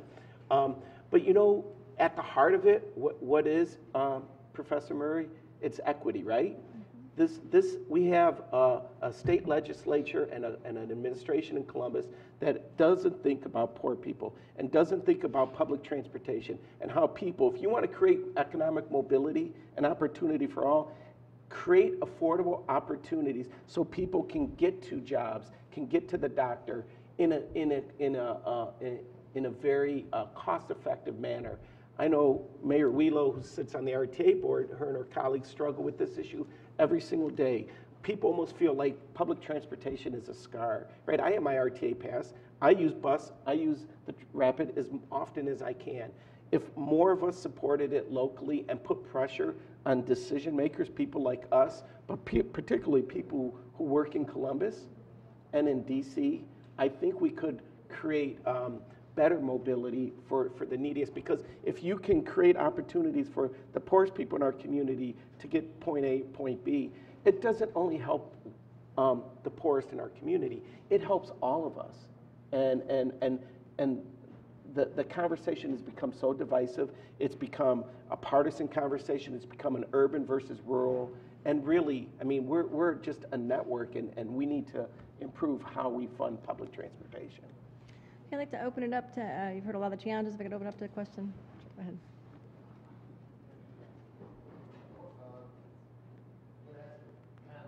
First of all, I'm astounded that I've got 2 mayors, a city councilman, and 2 managers. And when we talk about the regionalization and what we need, I've heard one of you speak of the fact that we need to improve public education or education as a whole. One of you mentioned education. You heard Simon earlier. He talked about his dad wouldn't pay for his daughter, wouldn't pay for his son if they didn't get a good education. And we know that if our young people in our community are not getting a good education, it's not going to be able to do those things that we all agree that you all agree up there should be done. So I would first of all like to ask, what would you do to improve public education in our region, in our community? The second thing I want to ask is the fact that Matt alluded to it, we talk about it, but we have not done it.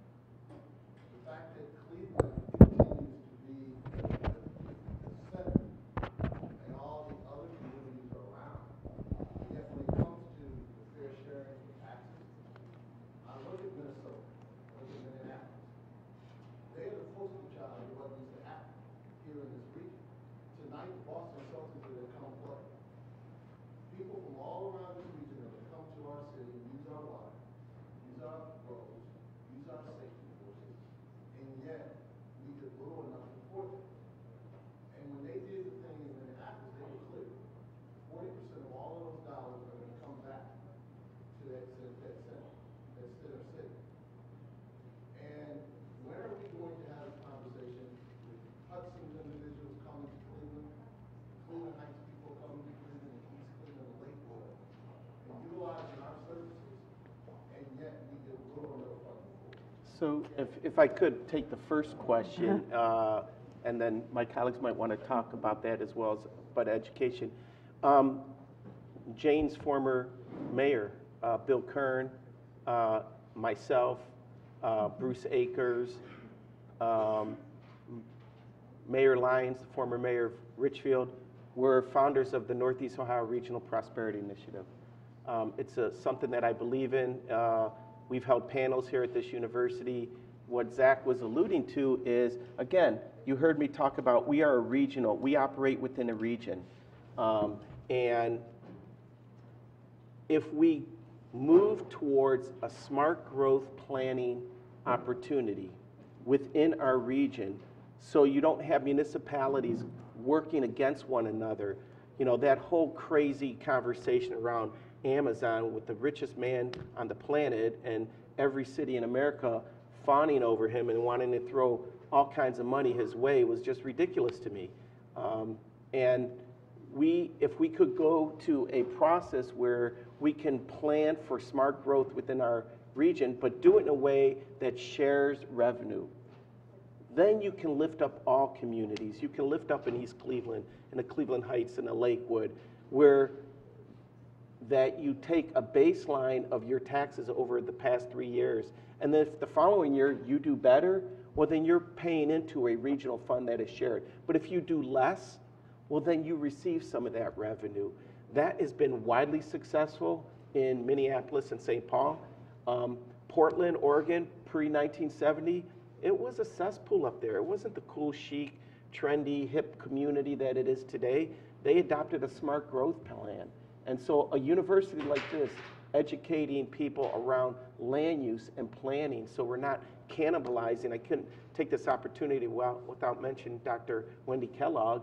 You know, Precious Greenfields, she's been a champion around sustainability. We continue to build stuff out in the hinterlands without reinvesting in inner ring suburbs and inner ring cities. And we should do more of that and should do more and move towards a regional framework of not only regional planning, but revenue sharing. I would like to add, just when you say that people from Hudson come in and use your services, 80% of our residents work outside Hudson. All of their income tax goes to the communities that they work in. Most of them, a good portion of them, work in Cleveland area. So their income tax goes to Cleveland. We have 100% tax credit, and we aren't changing it because we know that they use the Cleveland services or wherever they work. So we actually we would probably benefit if we pooled all of our income tax money. Massachusetts used to do that. They collected all of the income tax or all of the taxes, and they reallocated according to population and valuation. We don't do that here in Ohio, but again, if someone works in Cleveland that lives in Hudson, they don't pay for our services. None of their money their income tax goes to fix Hudson's roads. They go to fix Cleveland's roads. So much of what we do in Hudson to try and increase our value to the region does go to schools, because as we increase our values, our property taxes, the schools get more of that. Now, I'm not an educator, so I don't know the funding mechanisms. Once again, other states, they would reallocate those a little. I don't know how we do that here, but I can't really speak to education, with the exception of tomorrow's workforce, and you mentioned that. Tomorrow's workforce is going to be completely different than a lot of the workforce we have today, and yet a lot of our schools are not changing their educational practices. Our students are not when they graduate from high school, if they graduate from high school, they're not trained to problem solve. They might be trained to complete a sentence or something, but they're not prepared for the problem solving that they're going to have to do for the jobs of tomorrow. And I think our whole education system really needs to change and focus on future solutions and future thinking on how we're going to problem solve and get our kids able to move between professions and careers. And if I could, with education, it is definitely, it may not have been mentioned here because it is an over everybody's heads kind of topic. It's always there. But education is one of the top 5 priorities the Mayors and Managers Association has made on their list for this year. So it is a priority for all cities. I would say on education that is important. I spent 8 years on the Lakewood School Board, and it is a separate jurisdiction in Lakewood. It isn't in Cleveland.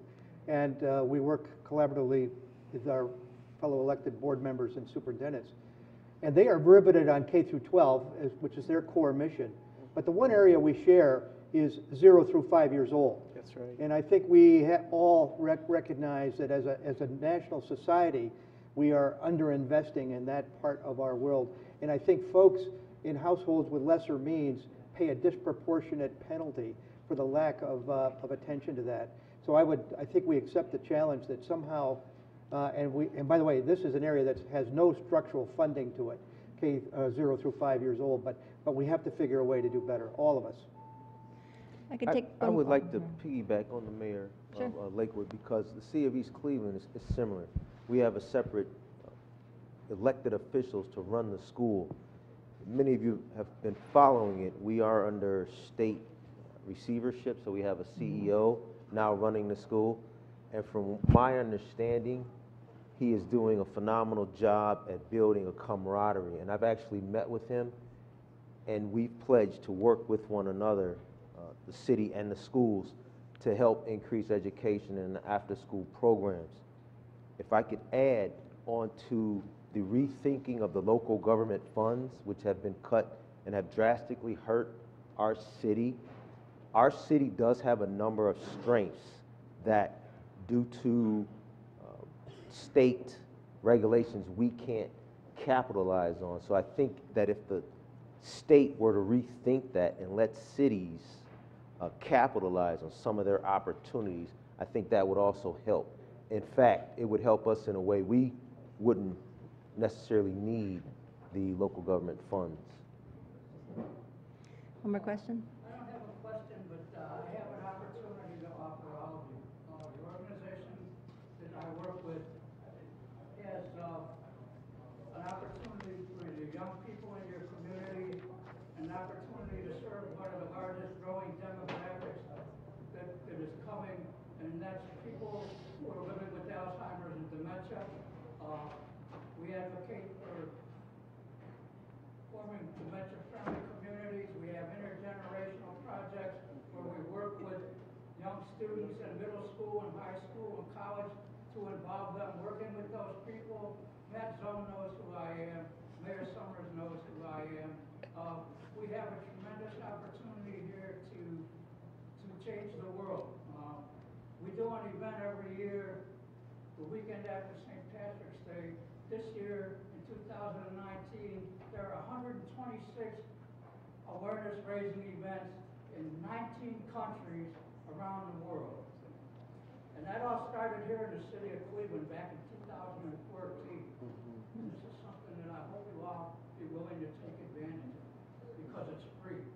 We offer opportunities to train your first responders in dementia sensitivity. We work with the Cleveland EMS department already, trained 2 classes of their cadets.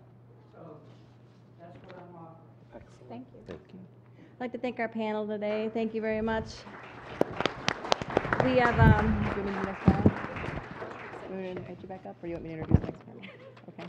The next panel is Innovations from the Ground Up. I'd like to invite them to come up. Clayton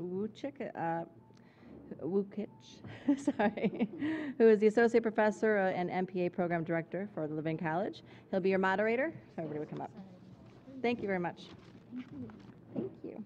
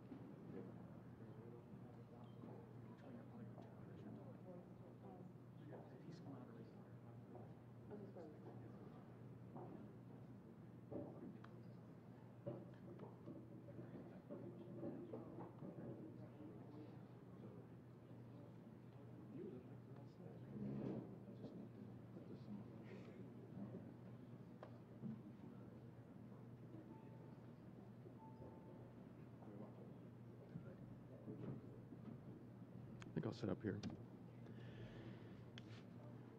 Good morning. I'm Clayton Wukich, Associate Professor of Public Administration, MPA Director here at the Levin College. I am one of the faculty, one of the new faculty here that are trying to live up to the bar that Professor Murray set. He set a very high bar, so we're trying to live up to his legacy and empower the next generation of students and learners here. So we're going to do this. We're going to start today and honor Professor Murray talking about innovation in local government, and we have an esteemed and experienced panel to help us have this conversation today. And we're going to try to answer some questions just such as, in local government, how do we make things better, faster, less expensive? How do we leverage emerging technology? And how do we bring people together to address very difficult problems? Those are some of the questions that we want to try to address in this panel. But again, we have an esteemed panel, and we're happy to have them. We're honored to have them. We're going to take a minute and just go down the panel, and I want to allow or ask all of the panelists to introduce themselves and to let us know where they're coming from. Darnell? Good morning. My name is Darnell Brown. I'm Chief Operating Officer for the City of Cleveland. Good morning. My name is Latoya Walker Minor, and I serve as the Chief of Public Affairs for the City of Cleveland. Mayor Georgine Wheeler from the City of South Euclid. Obed Pasha, Assistant Professor here at the Levin College. Leon Wilson, Chief of Digital Innovation and Chief Information Officer at the Cleveland Foundation. So we'll start off with Mayor Wheeler.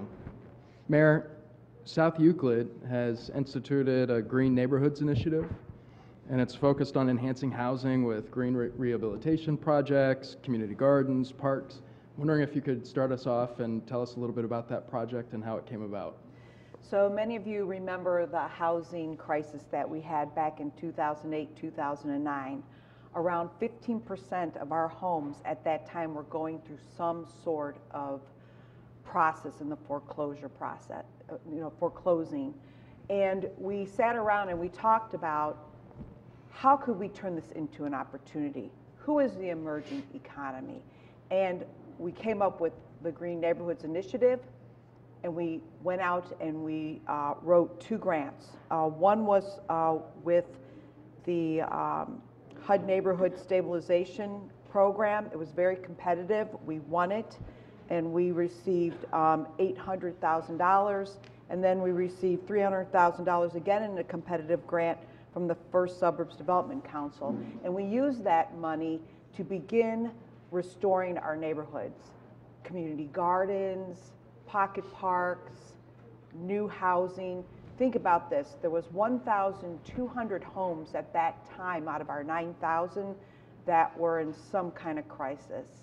So we looked at tearing homes down for the first time, demolition in our community. We ended up tearing down about 120. And then we said to ourselves, how are we going to manage this process? Again, the last panel talked about it. We didn't have a lot of staff. Governments cannot take nonprofit money. So we sat back and we came up with One South Euclid, a community development corporation that was made up of 3 people in the community when I asked them to step up in 2009. We now have 20 members on that CDC. They're actually grown their organization to have subcommittees, so they now are giving grants for exterior maintenance, snow plowing for seniors, and grass cutting so they can stay in their homes and maintain them, storefront renovation, and things like City Jam. They will give neighborhoods $500 to throw a block party or bring food trucks into those small pocket parks. They sponsor big events like our Rock the Block. But what they've done is they really stepped up as a community group, because the thing that we realized was in government there's so many obstacles. So we said to ourselves, let's get rid of those obstacles and use the CDC, and that's what we did. And we've used all kinds of green techniques. I've actually put to the side a bunch of information because I don't want to dominate it because it could be a total conversation. But I want to tell you, the most important thing is to look at the emerging economy, and those are the young people. When I became mayor in 2004, the average age was 64 in South Euclid, is now 37. You know, idling is a big thing in a community. You know, young people like to be outside. They don't want to smell all of that. So you have to bring in idling ordinances. How can you bring these young people here and then also get them to be part of your community? And using One South Euclid and meeting a lot of the young people, we also turned our boards and commissions. The average age on our board and commission is probably about 27 years old. That raises a problem, though, when you're trying to manage. So, you know, we really use the green neighborhoods to kick it off. Thank you very much. This next question is for Darnell and Natoya, and I'm just wondering if you could tell us about the innovation that you're seeing occurring in the city of Cleveland. Well, I'll start by saying ever since Mayor Jackson has been in office over the last 13 and a half years, we've had a spirit of innovation. Darnell will really talk about the Operation Efficiency Task Force, which is what we initially started with as a cost savings measure, where we were able to save $26 million over 2 years throughout the city of Cleveland. At that same time, we began the ideation around Public Square, what it would look like, how do we remove the homeless population that was monopolizing the 4 quadrants on Public Square, and how do we turn that around into an area, safe area, where we effectively manage the faith-based organizations that provide the food and the clothing so that the food would be safe. We also began to take a deep dive into permanent supportive housing and what that would look like and who we would partner with as we were moving forward. A few years later, we began to delve into community benefit agreements. We began to do that because we recognized at the time there was an estimated $2.7 billion of investment that was coming into the city of Cleveland with the casino, university hospitals, and the work that they were doing, renovations at Brown Stadium. And so we began to think about, how do we really capitalize on the economic trajectory for everybody? Not just for those that can take advantage of our new hotels and the improvements in our stadiums, but how do we link into the workforce? How do we prepare a workforce? How do we ensure inclusion for Cleveland contractors, minority and female business contractors? How do we begin to link apprenticeship and pre-apprenticeship in the construction work that's going on in Cleveland? And we began a three-year campaign, if you will, working with the State of Ohio Apprenticeship Council so that we can have Max Hayes High School, the students that go through that program, certified through that program.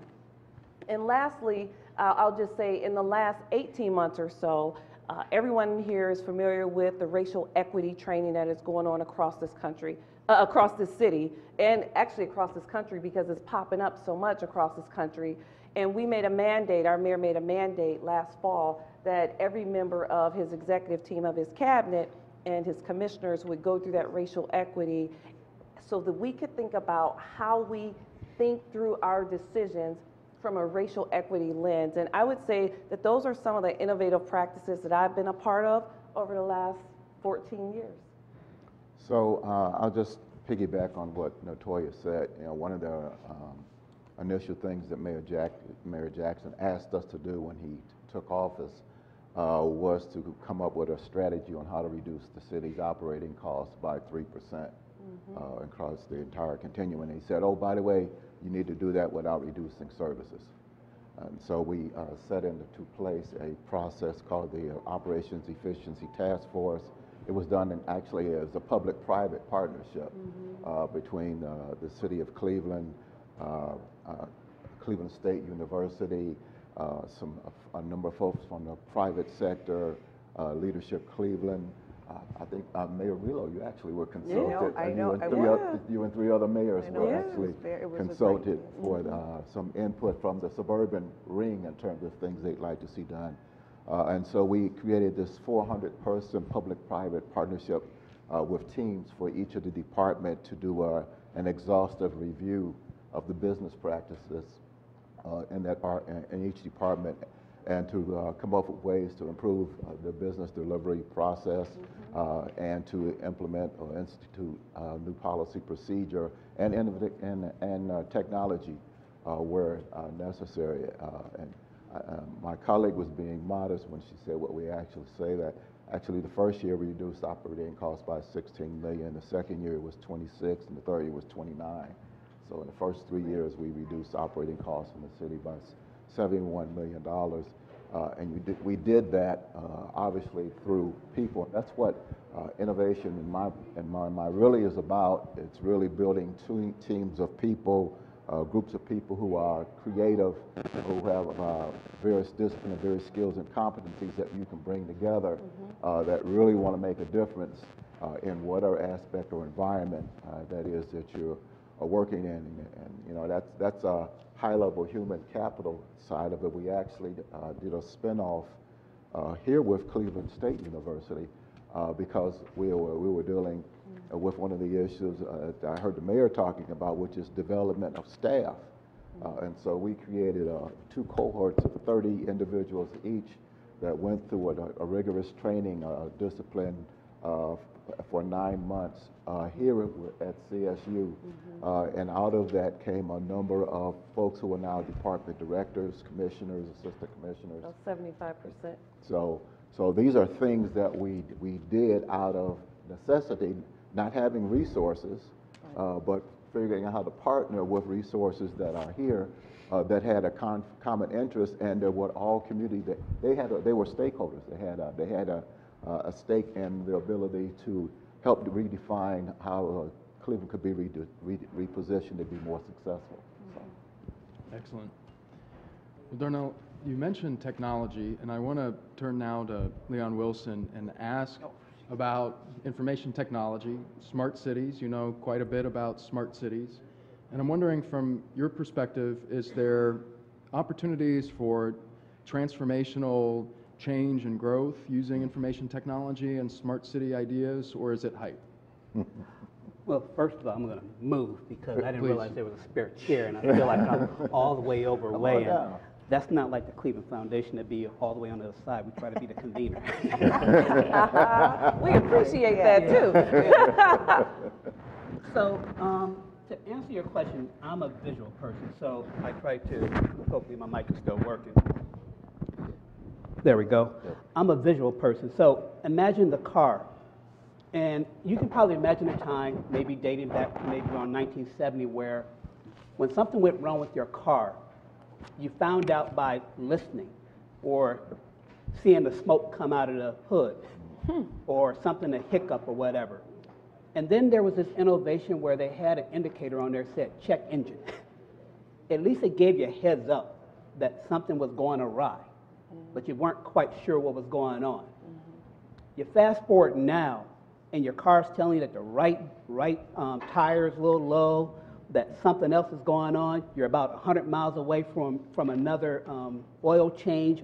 And every little thing that's going on with that car now, especially if you have a newer modern car, probably like 2016 and above, it's telling you everything that's going on with that car, which door is unlocked, all those sorts of things. Well, how are they doing that? They're doing that through sensors. They're doing that through technology to try to do more predictions about what's transpiring before waiting until the wheels fall off. And when I talk about smart cities, it's that same kind of concept, is looking at a hyper-connected city, leveraging technology to discern what's going on in our community, what's going on in that city. It is understanding the air quality, understanding what's going on with water, understanding what's going on with waste, understanding what's going on with energy, understanding what's going on with other kind of environmental issues. Is leveraging all those, is plugging sensors throughout the ecosystem. And there was a lot of conversation. I think Councilman Matt Jones stole a lot of my talking points when he was talking about infrastructure and all that kind of stuff and connectivity. But it's about having a more hyper-connected city to help inform you what's going to happen and what's transpiring, versus dispatching a crew after your residents tell you something happened. that occurred. There's a lot of things that we can do through just diagnosis. It's no different than your physician. If they want to know what's going on in your body, they put a lot of probes on. They try to ascertain what's going on. But now with Fitbits and with other kind of devices that we can wear, we can now inform our physician about our blood pressure, about our heart rate, about other things, so they can be a little bit more astute and say, hey, something's going on. Did you change your food habit? Did you change your diet? Are you walking enough? Are you taking enough walks? So when we talk about smart cities, it is real. But what I will say is that you probably won't find a single smart city in this country. You'll find a smart block.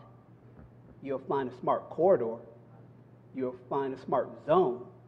Because throughout this country, a lot of cities are piloting or experimenting, is what I would say, with these kind of concepts, plugging a bunch of sensors, maybe in a central business district, or maybe in a high traffic area that has a lot of restaurants and retail and things of that nature. But I've yet to see a full smart city. That includes San Francisco, that includes Boston, that includes New York. They're doing things, and they're now trying to tease out, okay, how's this helping us operationally? How is this helping us to determine whether that we just do a brute force attack, and when there's a major snowfall, we dispatch all our crews and all our trucks simultaneously to go out to the first tier, second tier, and then artery streets? Or do we recognize that snow doesn't fall universally at the same rate? And maybe we need to focus our energies on the east side, then come over to the west side, because we can put sensors in the ground, we can put sensors on our street lights, so that it can help us determine depth and depth perception.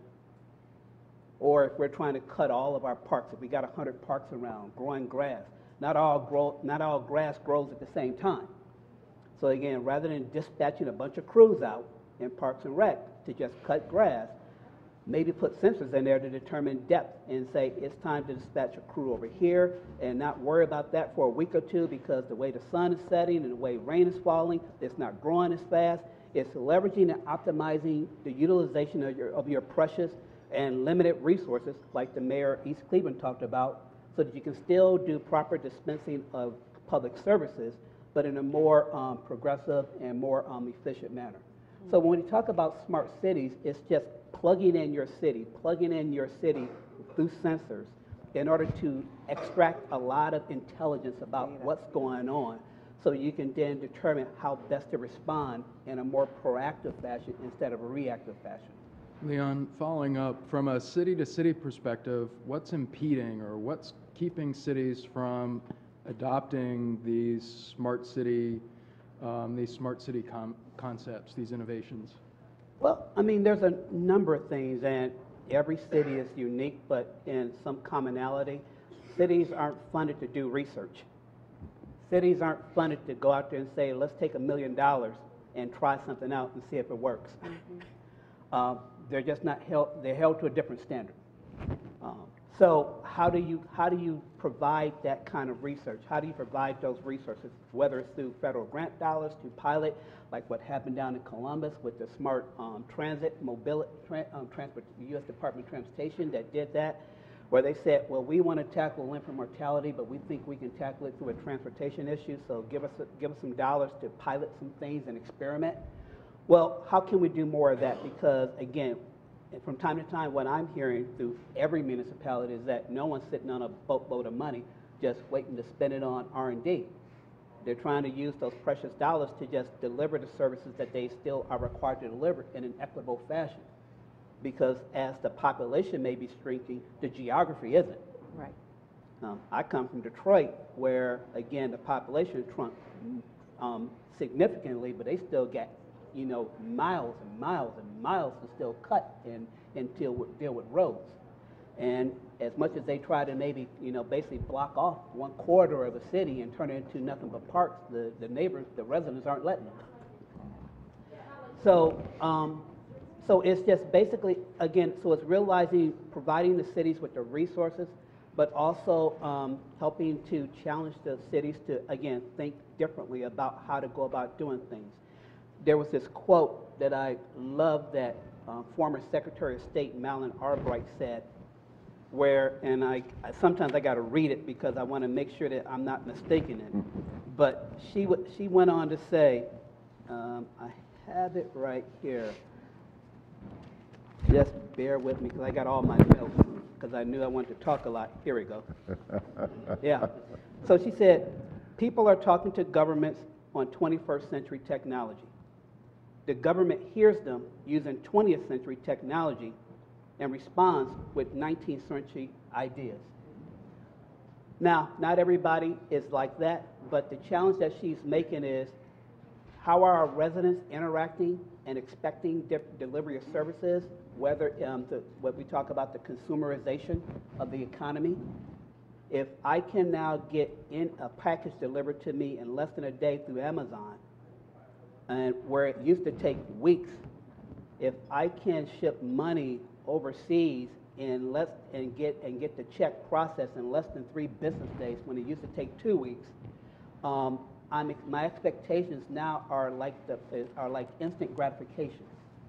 And how can we now, and how can cities kind of respond that way when they're still held to a higher level of standard from governance, from accountability, from transparency, from due diligence, from procurement and things of that nature? How can we uncouple those kind of things but still allow the governments and the municipalities to do what they need to do, but do it in a 21st century manner?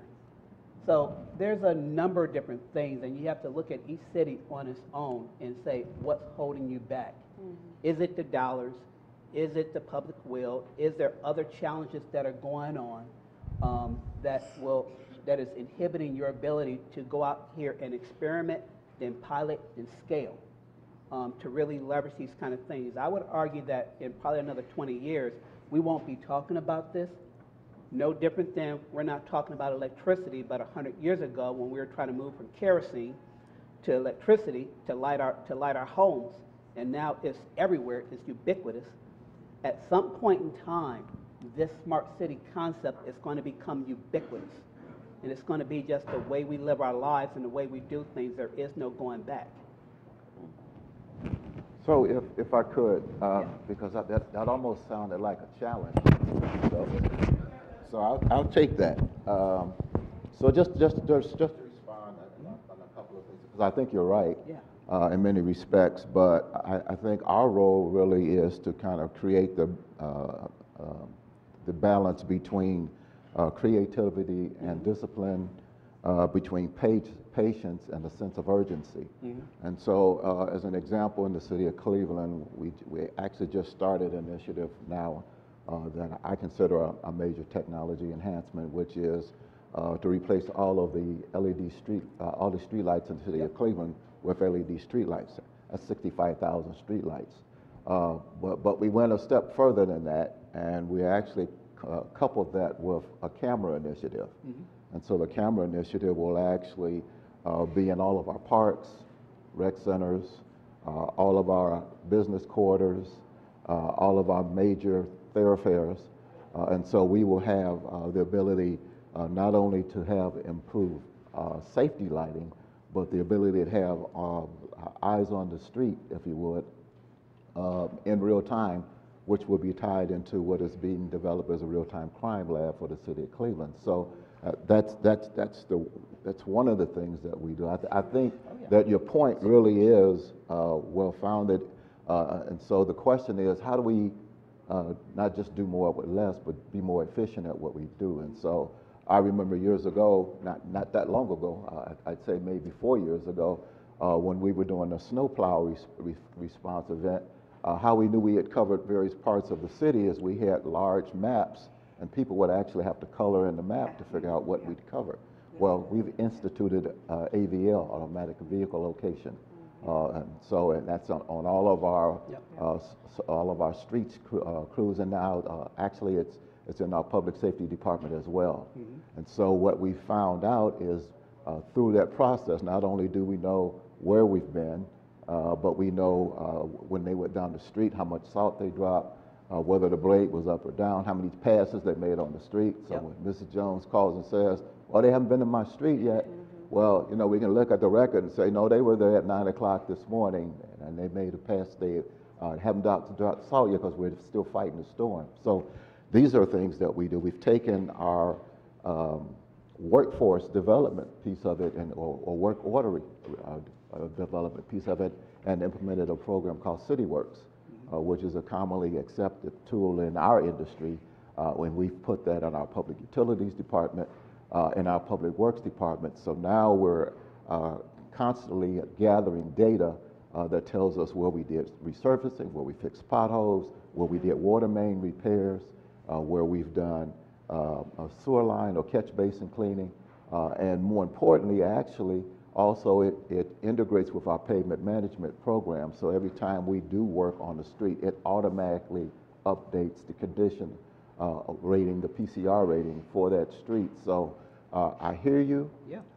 And you know, we found that it's advantageous for us to push the envelope with our staff to have them participate in the creation of these processes so that they own the system. It's good for us to, at the top, to kind of think of some things, but the innovation really works better if it comes from bottom up, and we find that they buy in and they're vested in it. So I think we've had some success in doing that. We're not, you know, 100% where we want to be, but we see the value in using technology and innovation as a tool for service delivery. And if I can just add one other thing. I mean, so I was just listening to a couple of CIOs, like the CIO from the Metro Parks, and how they're using sensors to now detect traffic flow and walking patterns and the air quality for the animals. And also to determine basically are they, as far as how much parking do they need to set aside without disturbing the residents that live nearby, so they're plugging in cameras to capture those kind of things. I know also in Lakewood, you all are also now piloting through a grant that we provided to put sensors underneath to start looking at beneath the ground to determine potholes and water main breaks and things of that nature, and kind of doing that deep penetration to try to, with your public vehicles and so forth, to collect that. And also I know the city, you are also getting ready to bid out for things such as smart metering. That's correct. As well as there was one other thing. So there are things that are parking up, and it is happening bottom up. There is no mega, like in maybe some other cities, a master smart city plan or strategy. Some of this stuff is happening organically and happening from the bottom up. But again, the more that we can do to realize that, first and foremost, we got to make sure that we deal with the connectivity, because all this stuff is going to be feeding data. All this stuff is going to be feeding information. All the stuff is going to be going back up in some ether into some database, and now you got to analyze, share that information across different departments. It isn't owned by a single department anymore, so that you can make better decisions regarding that. So the more that we can do to make sure that we have a more hyper-connected city, all these other things that we're talking about can then start to begin to happen. Thank you very much. Obed, my colleague, from a research perspective, as you assess the research, what trends do you see regarding innovation in local government or government innovation in general? All right, so first of all, I would like to just say that I'm really enjoying this conversation, especially from an academic perspective, seeing that the kind of topics that you are discussing and problems and issues that we are discussing over here, those are the exact same black boxes that people in the academia are trying to figure out. And I completely agree with Professor Murray's assertion that we should have more of these synergies between academia and the practitioner world. We really need those. So thank you for that. So first, I would take this opportunity to first give you a very short, brief idea around where innovation research is and what we have been finding lately. And then I'll probably have a few questions for you. I don't know, I'm not supposed to be in that role. But I do have these very pressing questions. But before that, very briefly, in innovation research, people have been looking at innovation from two perspectives. One perspective is looking at the organizations themselves. What is their size? What are their resources? Some of them like to look at it from a management perspective. What is the role of leadership and ethnic, what is the diversity and those kind of things, and whether they kind of move through organizational culture that promotes innovation in organizations and cities and towns. Another perspective that we have been seeing lately is also the innovations themselves. So whether the innovations are easy to adopt, whether they build up on something that already exists, whether it is a completely paradigm change or it is just a continuation of previous policies but with new technology. For example, instead of having a map with pens and drawing, making those colors, we can have a GIS computer sitting there which does that for you, right? So those are the two different perspectives. In general, in research, we find that organizations that are innovative, that are considered to be innovative, are the ones that are the leaders in the field, right? So these are the adventurous organizations that are high-performing organizations, and then they can take all these risks. But on the other hand, we are also finding the complete opposite side of innovation, which comes from organizations that are underperforming. So these organizations need innovations. They need to do something. They are under tremendous public pressure to perform. They are under tremendous public pressure to take care of the problems and issues that are emerging in their communities. And the existing structure or the existing resource structure or the existing organizational structures or tools are not helping them do that. So those are the two perspectives in innovation. And in specific, I work with Comstack Systems that started in New York, and we know in policing that New York was going through a very rough phase in the late 80s and mid 90s. And then they instituted these Comstack policies that I won't go into detail right now. But that kind of is the area that, well, there has to be some kind of pressure from within the communities or from outside the communities over these public organizations to innovate. So my question, or just for the panel with Clayton's permission, would be how much are we investing in understanding about the unintended consequences of technology, right? So when we talk about things like facial recognition technology, it comes with a lot of ethical issues, unexplored ethical problems. The same goes with Comstack Systems. We have had these racial profiling, stop and frisk policies, data manipulation, cream skimming, and also on the other side, on the management side, how much are we investing in, say, things like data management or the foundations that we need to be in place to take advantage of those technologies? I would like to say that, first of all, knowledge is power. So all the knowledge that we can gain from any kind of technology in our city has given us the power to be able to maintain the city of South Euclid, use our resources, I guess to the greatest of our ability. It's also allowed us to leverage other funding, such as from the Cleveland Foundation. Something that I say to myself is why do we think it's okay in Cuyahoga County that East Cleveland has to suffer like this? Not in our county. That's what should be said, not in our county. And I feel very passionate about that because I look around and there's other communities that could be sliding.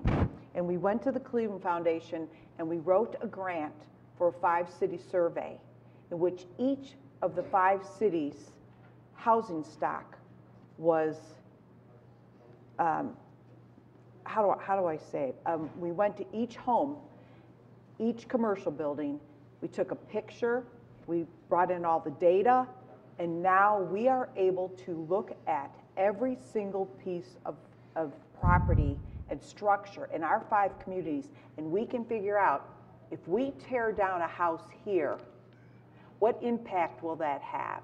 In our city, we're now figuring out actually how many streets will it impact if we put in a park, or if we say to Mrs. Jones, here, we're going to sell you this piece of property for $200, add on to your house.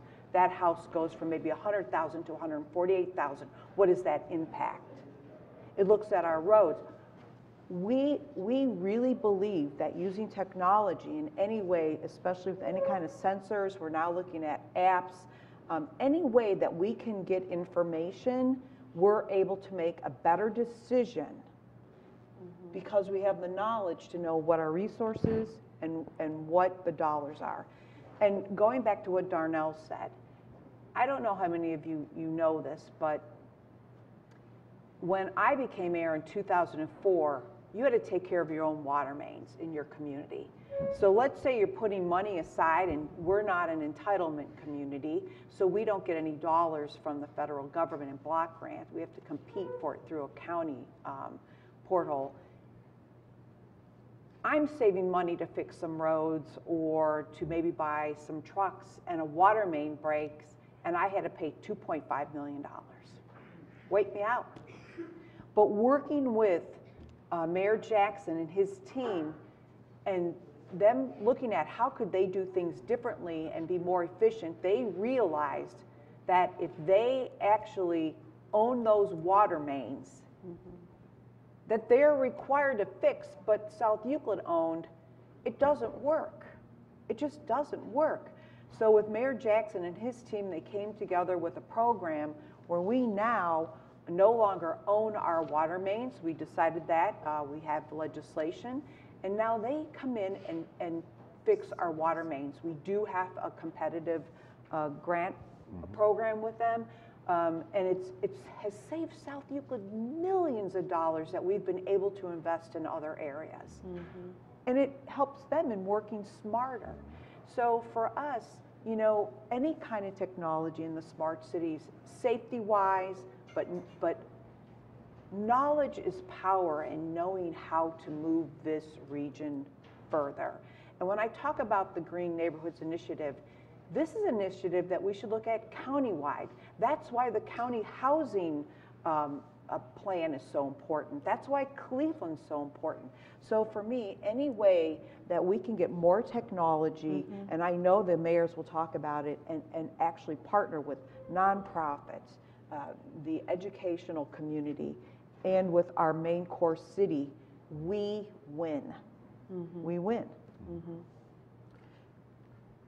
Yeah, just also related to that, using again data, and you mentioned roads, and just knowing, and we're mentioning that all of us are interested in investing in our infrastructure. Costs a lot of money, and you don't want to waste dollars. And so the ability to coordinate, so knowing what the water or sewer department is doing in your area, knowing what First Energy or Dominion has in terms of projects that are going on, or the ability to leverage a water main project as part of your participation for a grant, state, federal, county, is an opportunity for you. So the ability to leverage all those resources, but do it in a way so that you take the data in terms of using GIS to overlay all this infrastructure and understand what the planning is for the next 3 to 5 years, and how you can use that to build your infrastructure for your community, but do it in a cost-effective way. It's still expensive, but you're now leveraging those things in a way that makes sense. We've also put together, as we're doing our resurfacing program, which used to be $4.4 million a year, it's $12 million on the way up to 19 a year. And what that means is, yes, we're going to be doing a lot more, but that means a lot more streets get resurfaced. So that means we need to know what the break rates are on that particular street, or whether or not there's a basement flooding problem there, or whether or not Dominion's coming down the street in 2 years with their pipeline replacement program and tear it up. And so doing that and having moratorium programs where we say, if we resurface a street, you can't come in there and touch it for 5 years. So you need to plan with us to make sure that these things are happening. So Right. these are things that we do that we've learned, but we use, again, technology and data to inform those decisions and how that gets done. And I- how, I'm I was sorry. just gonna say, and how that data is predictive to prioritize and not to be punitive. Yes. And so we have to be careful that when we analyze data, that we're doing it in a way that has the racial equity lens, that is prioritizing our dollars, that is looking beyond boundaries of ward-based, but really city-based, so that as our city continues to grow and our cities, all of them, so that they can be better. I mean, we have used CityStat. We used CityStat for what, 10 years? Yeah. We used CityStat for 10 years.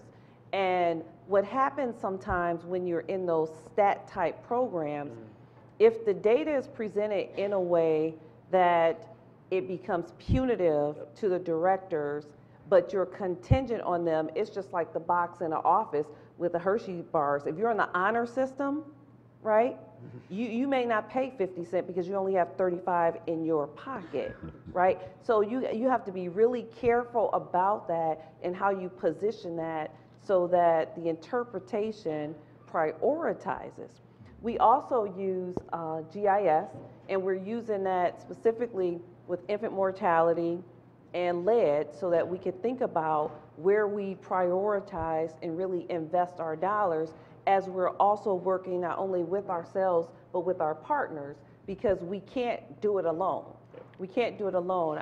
Right before I came here, I was at the Lead Coalition meeting, and we're talking about use of GIS and where those dollars will be invested, and not invested in terms of equity of the ward boundary lines, but really targeting those dollars where the problem is based on GIS coding, based on the addresses where we know that those challenges are, and how that overlaps specifically with infant mortality, but even more so how it overlaps with health disparities that we all are aware of, that have been the same 5 health disparities that have disproportionately impacted communities, low income and communities of color, for 25 years, since David Satcher was the Surgeon General. So using GIS and that type of technology really, and that data to drive the investments so that we're a healthier, more vibrant community is what we need to do, not to use that data where it's punitive like some profiling does, because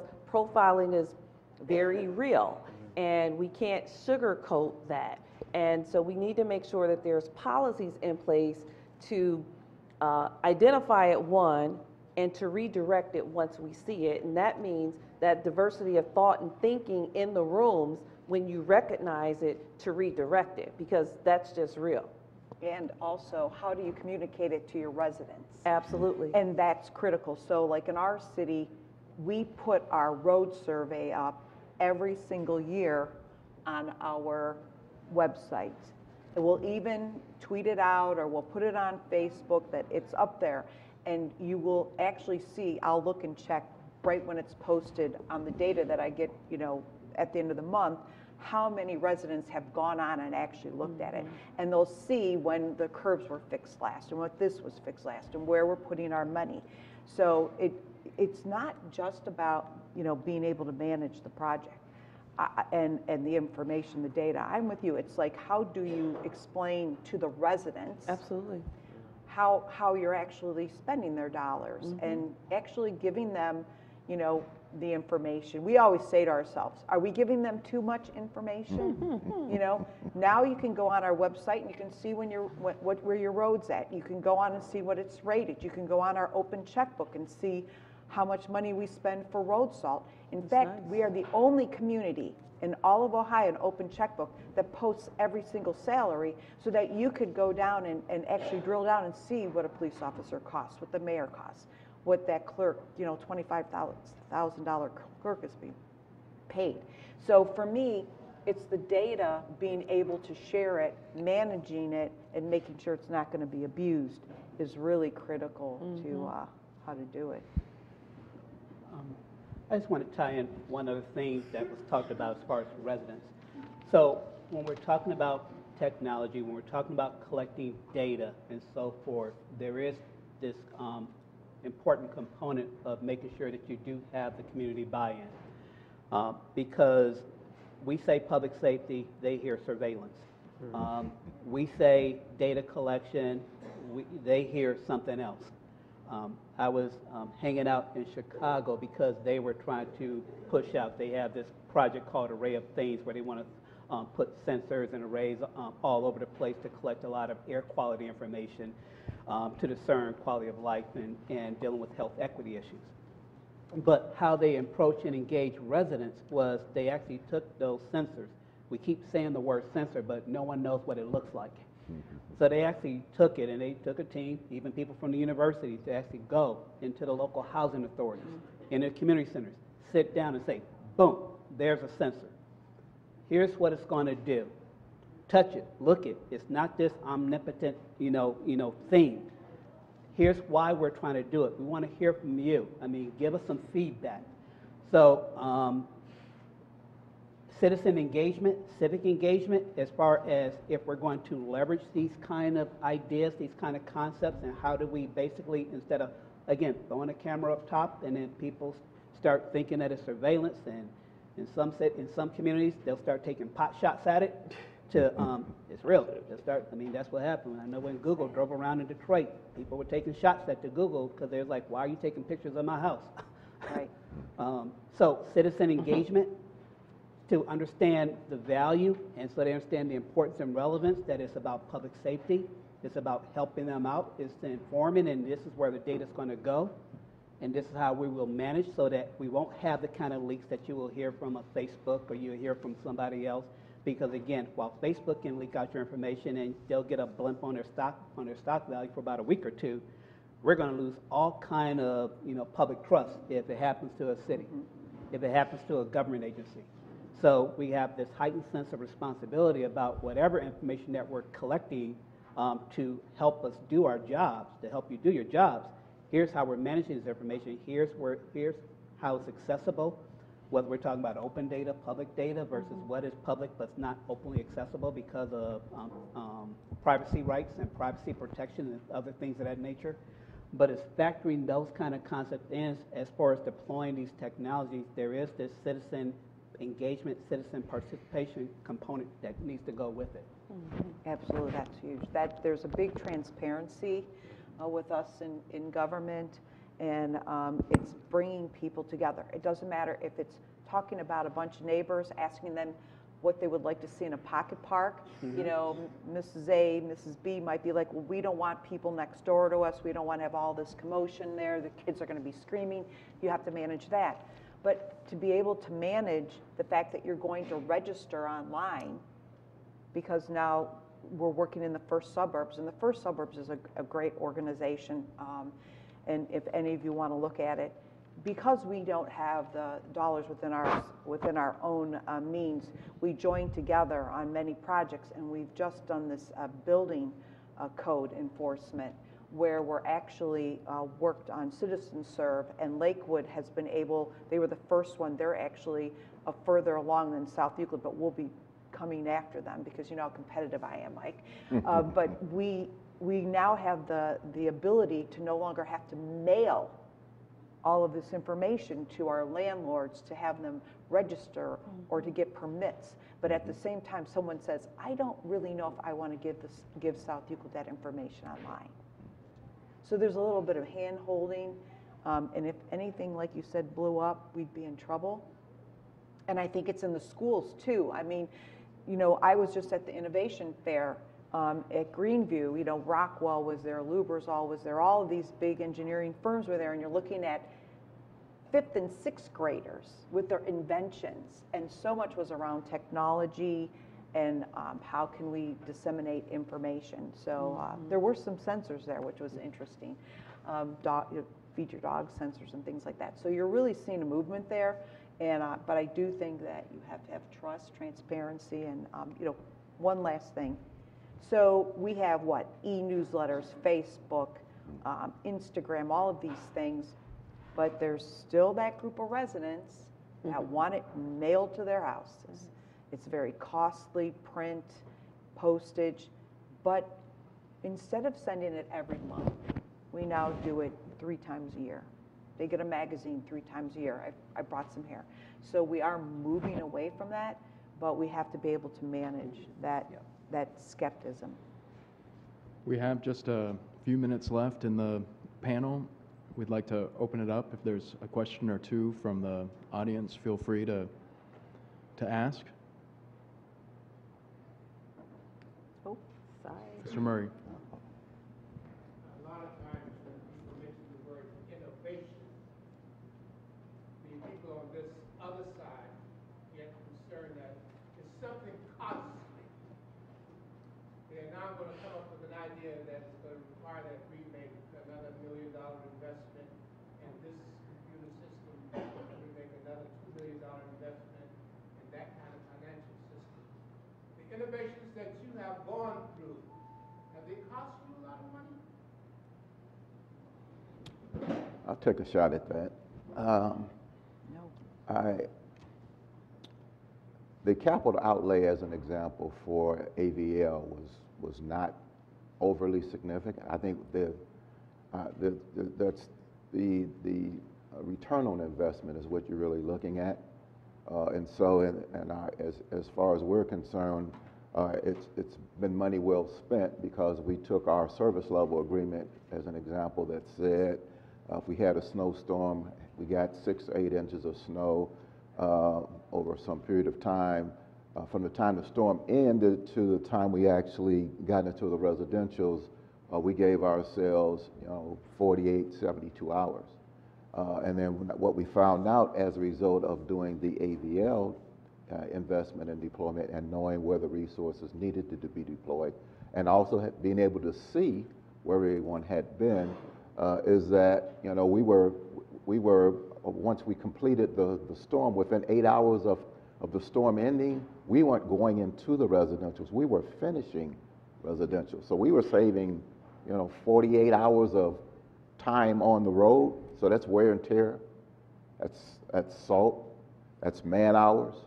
So there's a huge return on investment, and the knowledge you get on how to be more efficient.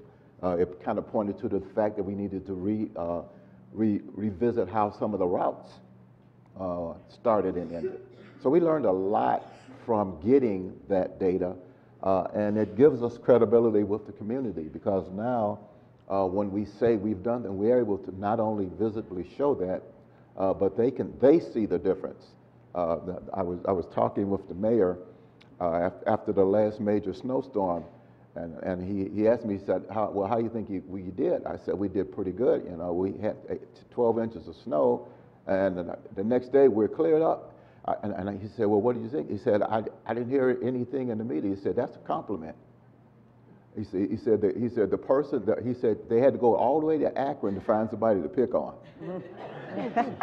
So there are things that you get as a result of doing these innovations, or you'll get, as someone said, you get an unintended consequence coming out of that. So I challenge our folk all of the time.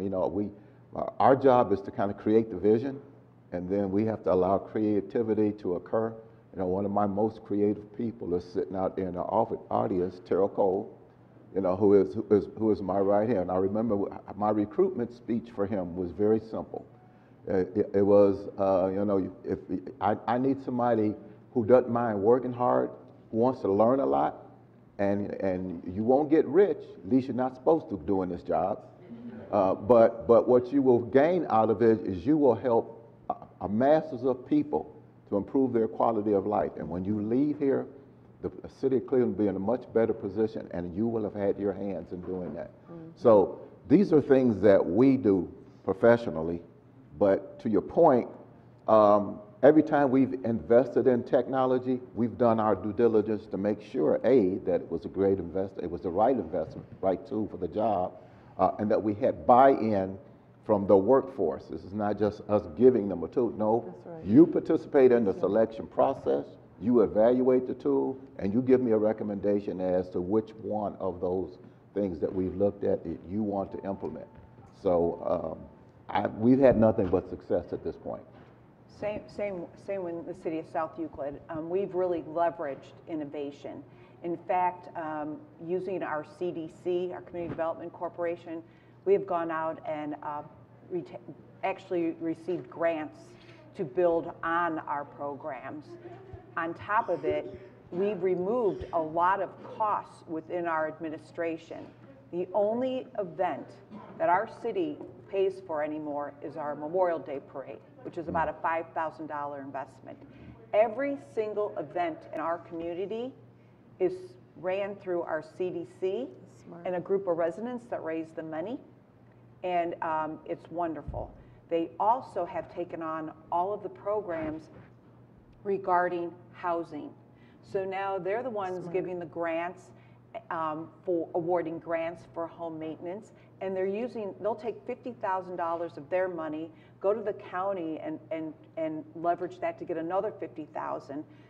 They now this year, with writing a grant to the Cleveland Foundation, we will now have our first executive director where they have a project manager, because we are now going to do the Mayfield Green Project, in which they'll be leveraging their $50,000 with the Cleveland Foundation's $50,000.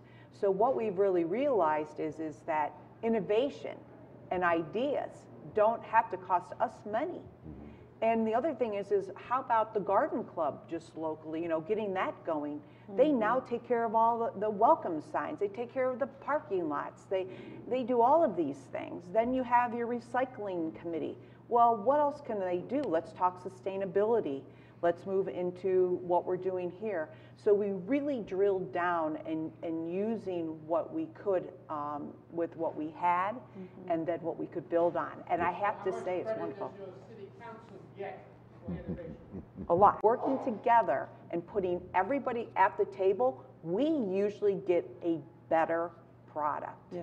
We really do, I have to say. I'll second that, because again, our resurfacing program was a huge paradigm shift from just taking the pie and dividing it by 17. I couldn't even do that. To go into a model where you're doing worst first across the city, realizing that there's a difference between equal service and equity.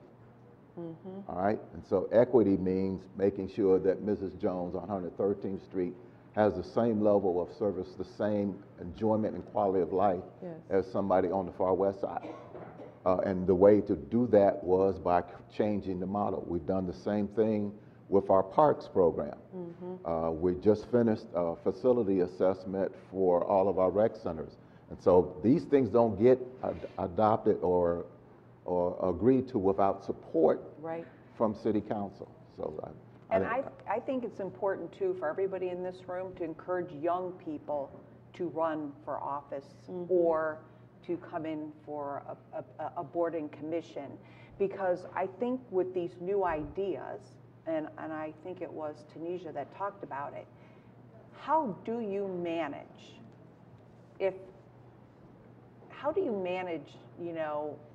the legacies or what people envision the past to be, to bring forward the ideas for the emerging consumers, the young people, or to teach someone like myself, FaceTime and all that stuff. And the funny thing was my mother, 83-year-old mother, was on Facebook before I was. So for me, it's like how do you manage a mayor that has to go out and put out information and encouraging young people to come on city council has really helped in my community. We have some younger people on city council. You sometimes have to take a step back and let them figure out what's going on. But it seems to work now, where maybe it didn't before. Some of us have been around for a while. I was elected in '92 on council, 8 years there, then 8 years on the planning commission, and now 16 years as mayor.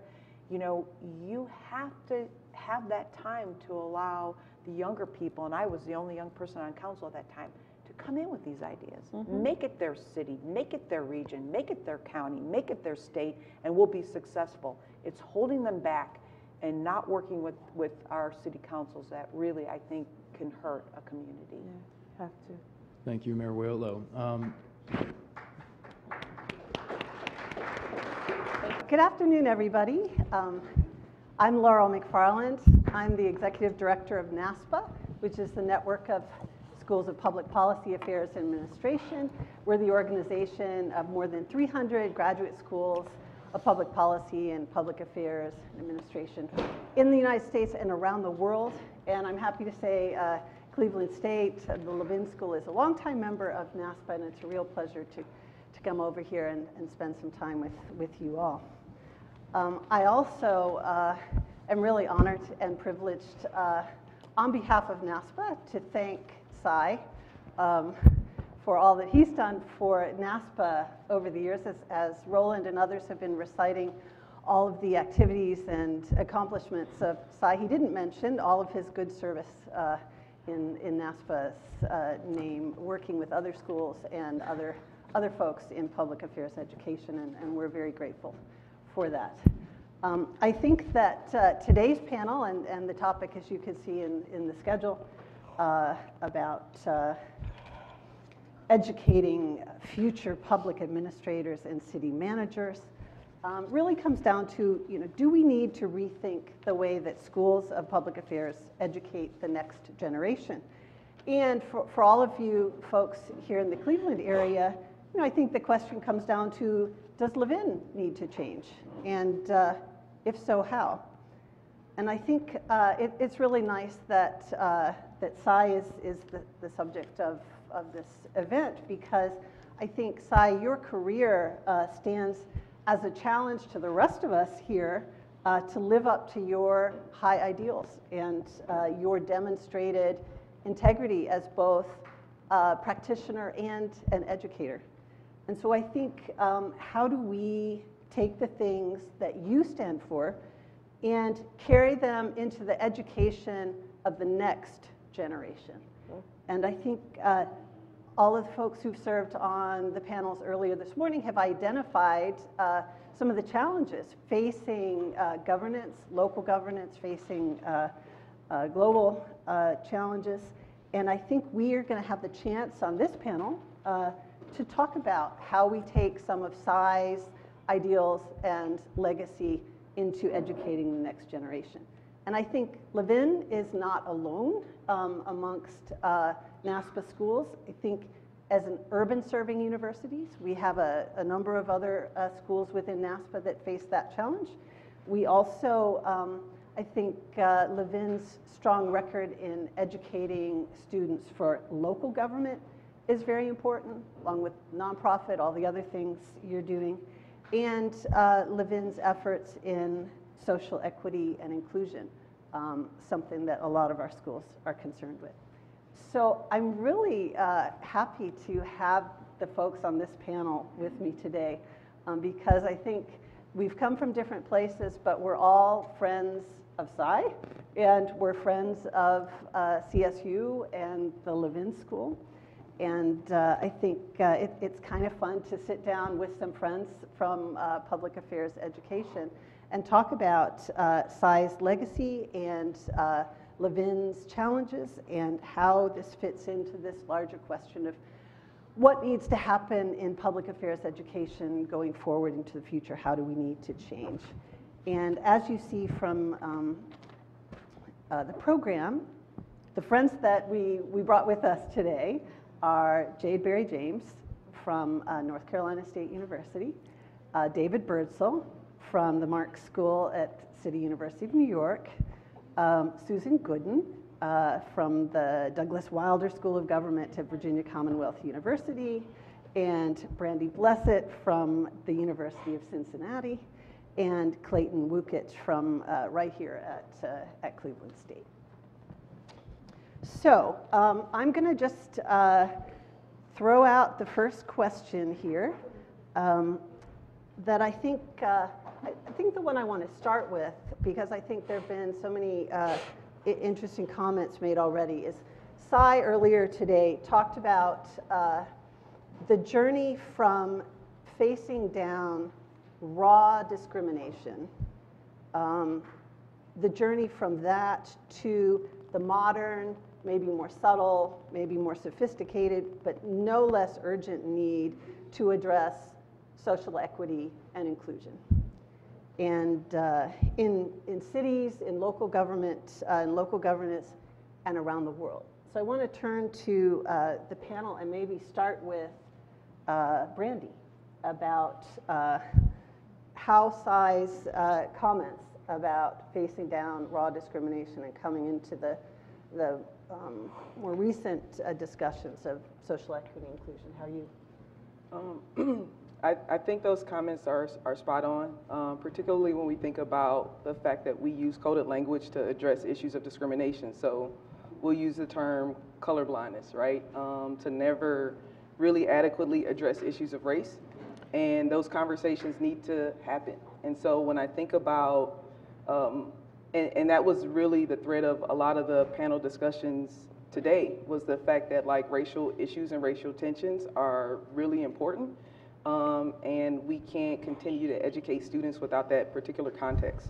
And so I think that, you know, as a field, as a profession, graduating students who are going to go out into the workforce, it becomes critical that they have a knowledge base, they have skills, that they understand not only what discrimination is, but how it perpetuates through our administrative decisions, through our actions, through our institutional policies and practices. All of those things are relevant for the conversation. And if we're not going to be honest in our pedagogy and start to address these things, then 50 years later, we're going to continue to have the same conversations. And so, now, you're actually doing some things, creating some new curriculum and programs relevant to this. So absolutely. Let's talk about the next generation. So I'm very excited to start a social justice MPA program at the University of Cincinnati.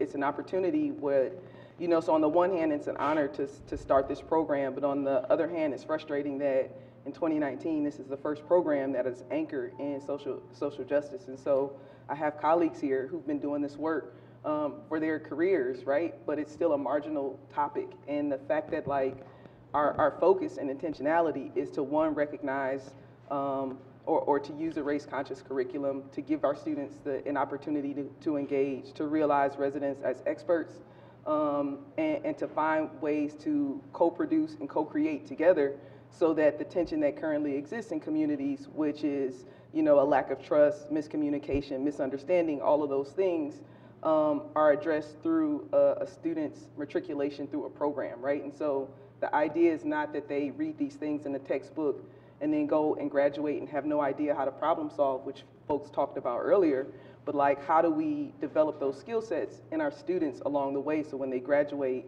they're ready to hit the ground running. And I think that that's what we're trying to do in Cincinnati.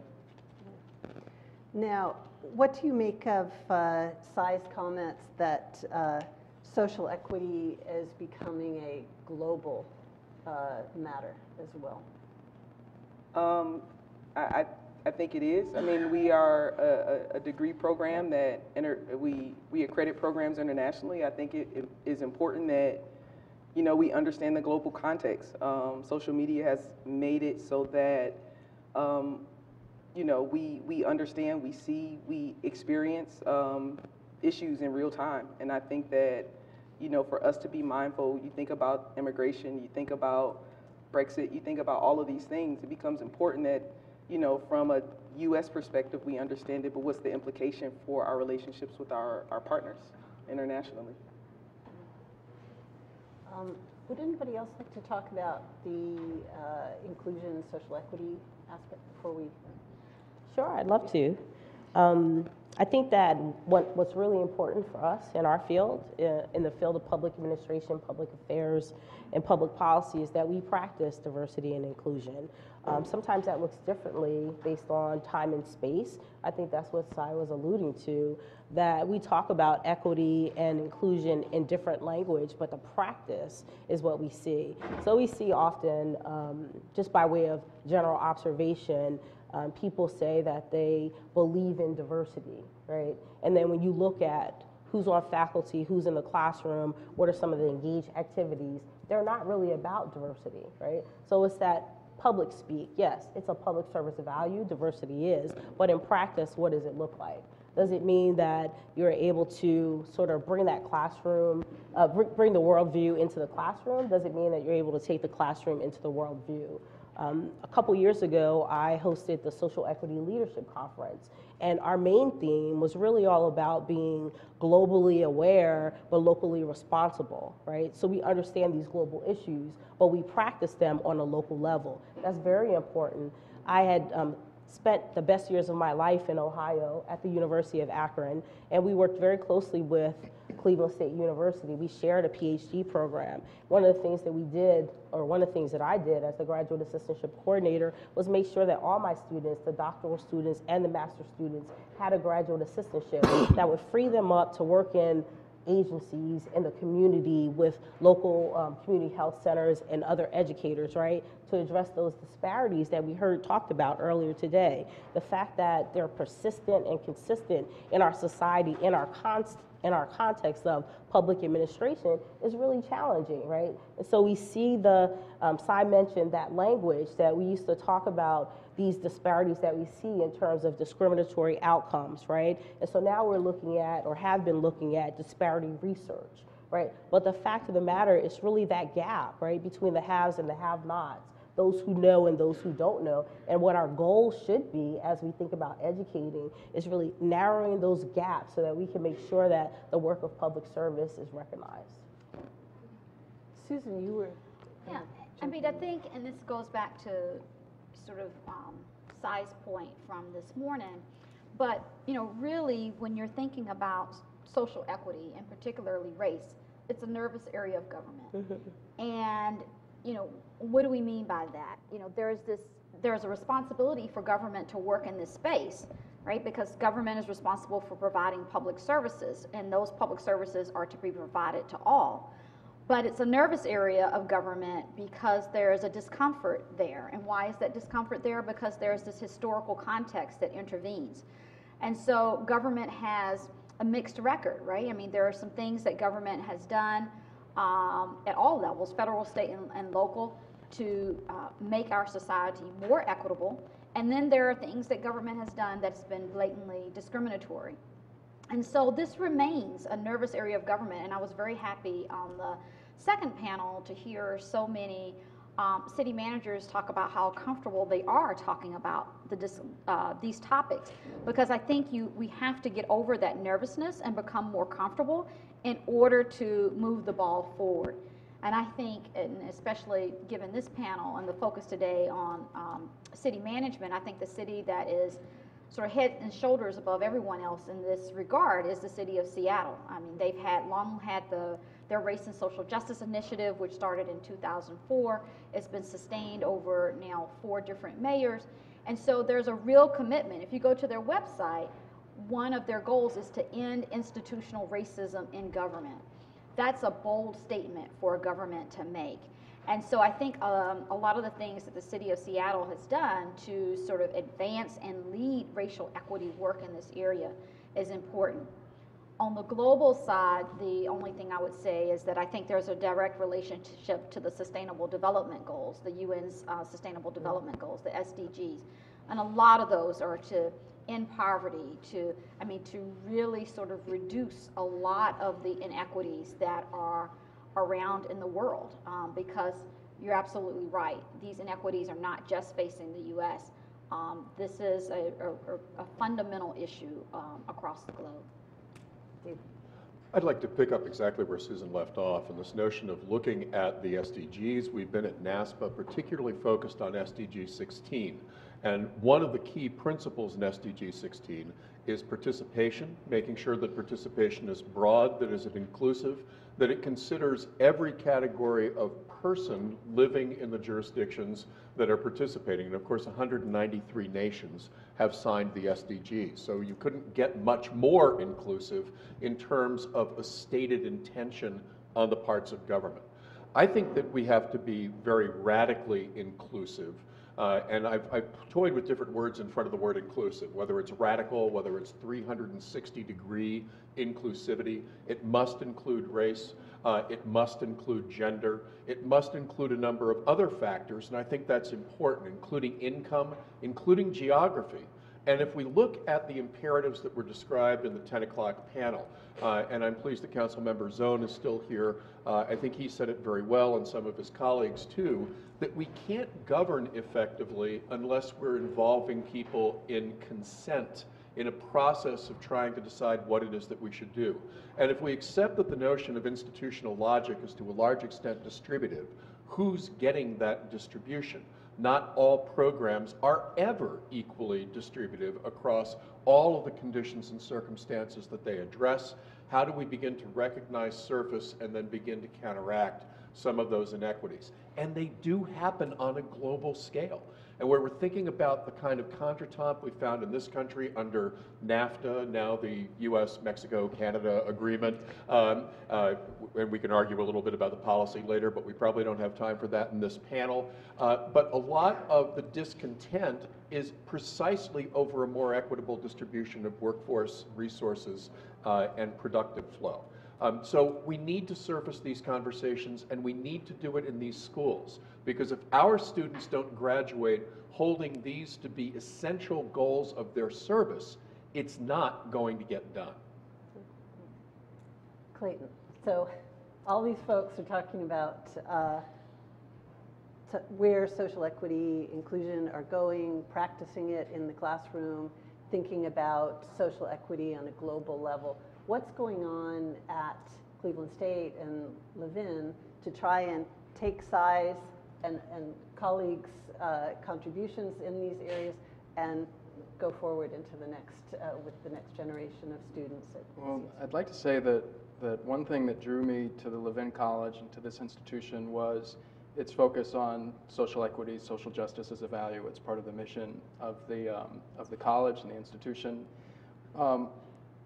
My observation over the last 2 years here, my first 2 years at the institution, is that we have, I think, some very committed faculty that are working to have these conversations and to try to develop in our students, whether at the undergraduate level, the graduate level, the skill of facilitating those conversations, to have those conversations, not shying away from the topic. So kind of scaling up, we're having those conversations in the classroom as part of our curriculum. We're having those conversations within the college, students, faculty, staff, et cetera, as part of the college, and then scaling out into the community. And so from the minute that a student enters either the undergraduate program or one of the graduate programs, they are having those conversations, learning how to engage the community, very important skill set that ICMA lays out clearly. But to do that and to do it in a way that addresses social equity kind of throughout the curriculum, from one class to the other, one program to another, so students leave here with that ability to have that, to develop that skill.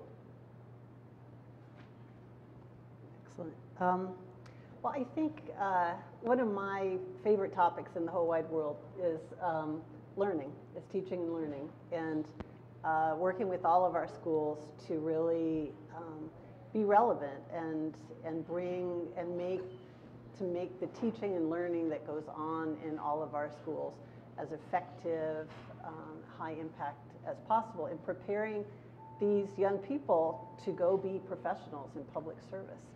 And I appreciated a lot of the comments that Cy and colleagues have made along the way.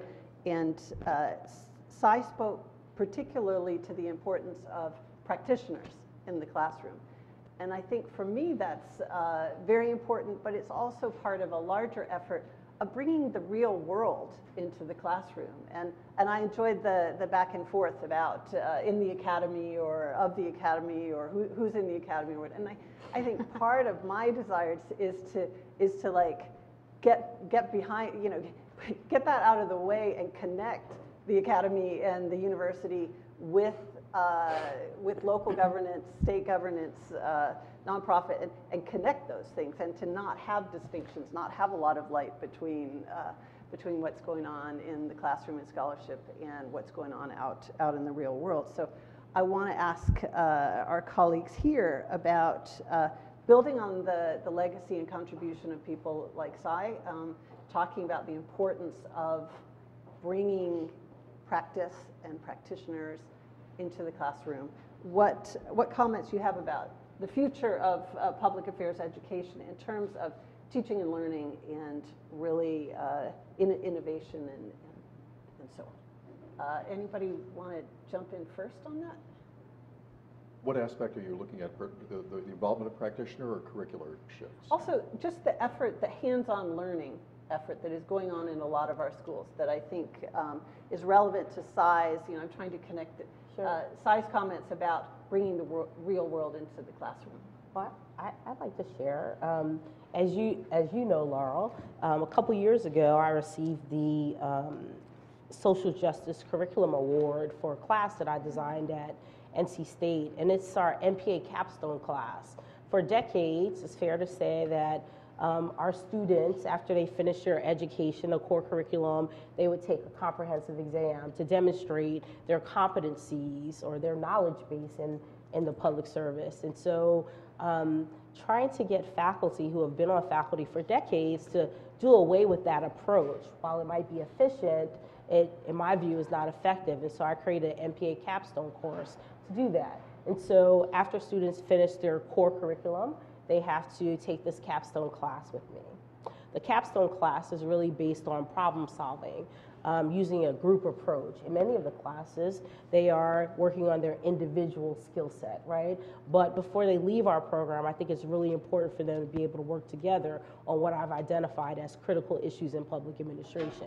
Some of those critical issues include the Sioux Tribe Indian standoff that we had in our country, the Flint water crisis, HB2, which is a real challenge with our state government and local government initiatives, just to name a few. And so in those critical issues, they have to problem solve. It's not about a historical account of what happened and what went wrong. It's about identifying what exactly is the problem, what are the strategies that you could do to resolve the problem, picking a strategy and then putting that strategy into practice, and then really being reflective about what you did, what you saw, and what it meant to you, and identifying, how you can evaluate the outcome. And so for several students, they don't have the history or the experience in being reflective, but in the real world we do, because everyone adopts a solution and they rethink it a year or two, and you have sometimes the capacity to make changes or tweaks, right? But students don't reflect back on, well, you could have done things better. As teachers, we do that every semester. We teach a class and we think, well, next time I teach this class, I'll do this differently. And so I want to really help students understand how to problem solve together, and it's really hard. I mean, these problems, you would agree, like the Flint water crisis. I just read an article yesterday that said 5 years after Flint, the water is still not safe to drink, right? But people are drinking that water, and people live in that town, and children are being poisoned by that water, and we still have people who are not in jail because of their actions and behavior, right? And so the Flint water crisis is an important crisis for us to pay attention to, because someone needs to solve that problem for Flint, right? And Flint is in the newspaper today, but we have water issues around the country, water that's not safe to drink, water that has unacceptable lead levels, that kind of thing. And we as administrators really need to know what to do about these real world problems in the context of public administration. So giving students that opportunity and making it the foundation of their education is really important. And so that's what I've done. David. Three things real quickly. First, we believe very strongly in making sure that people are exposed to practitioners in the curriculum. We have 55 full-time faculty members in the Mark School. 6 of them are practitioners.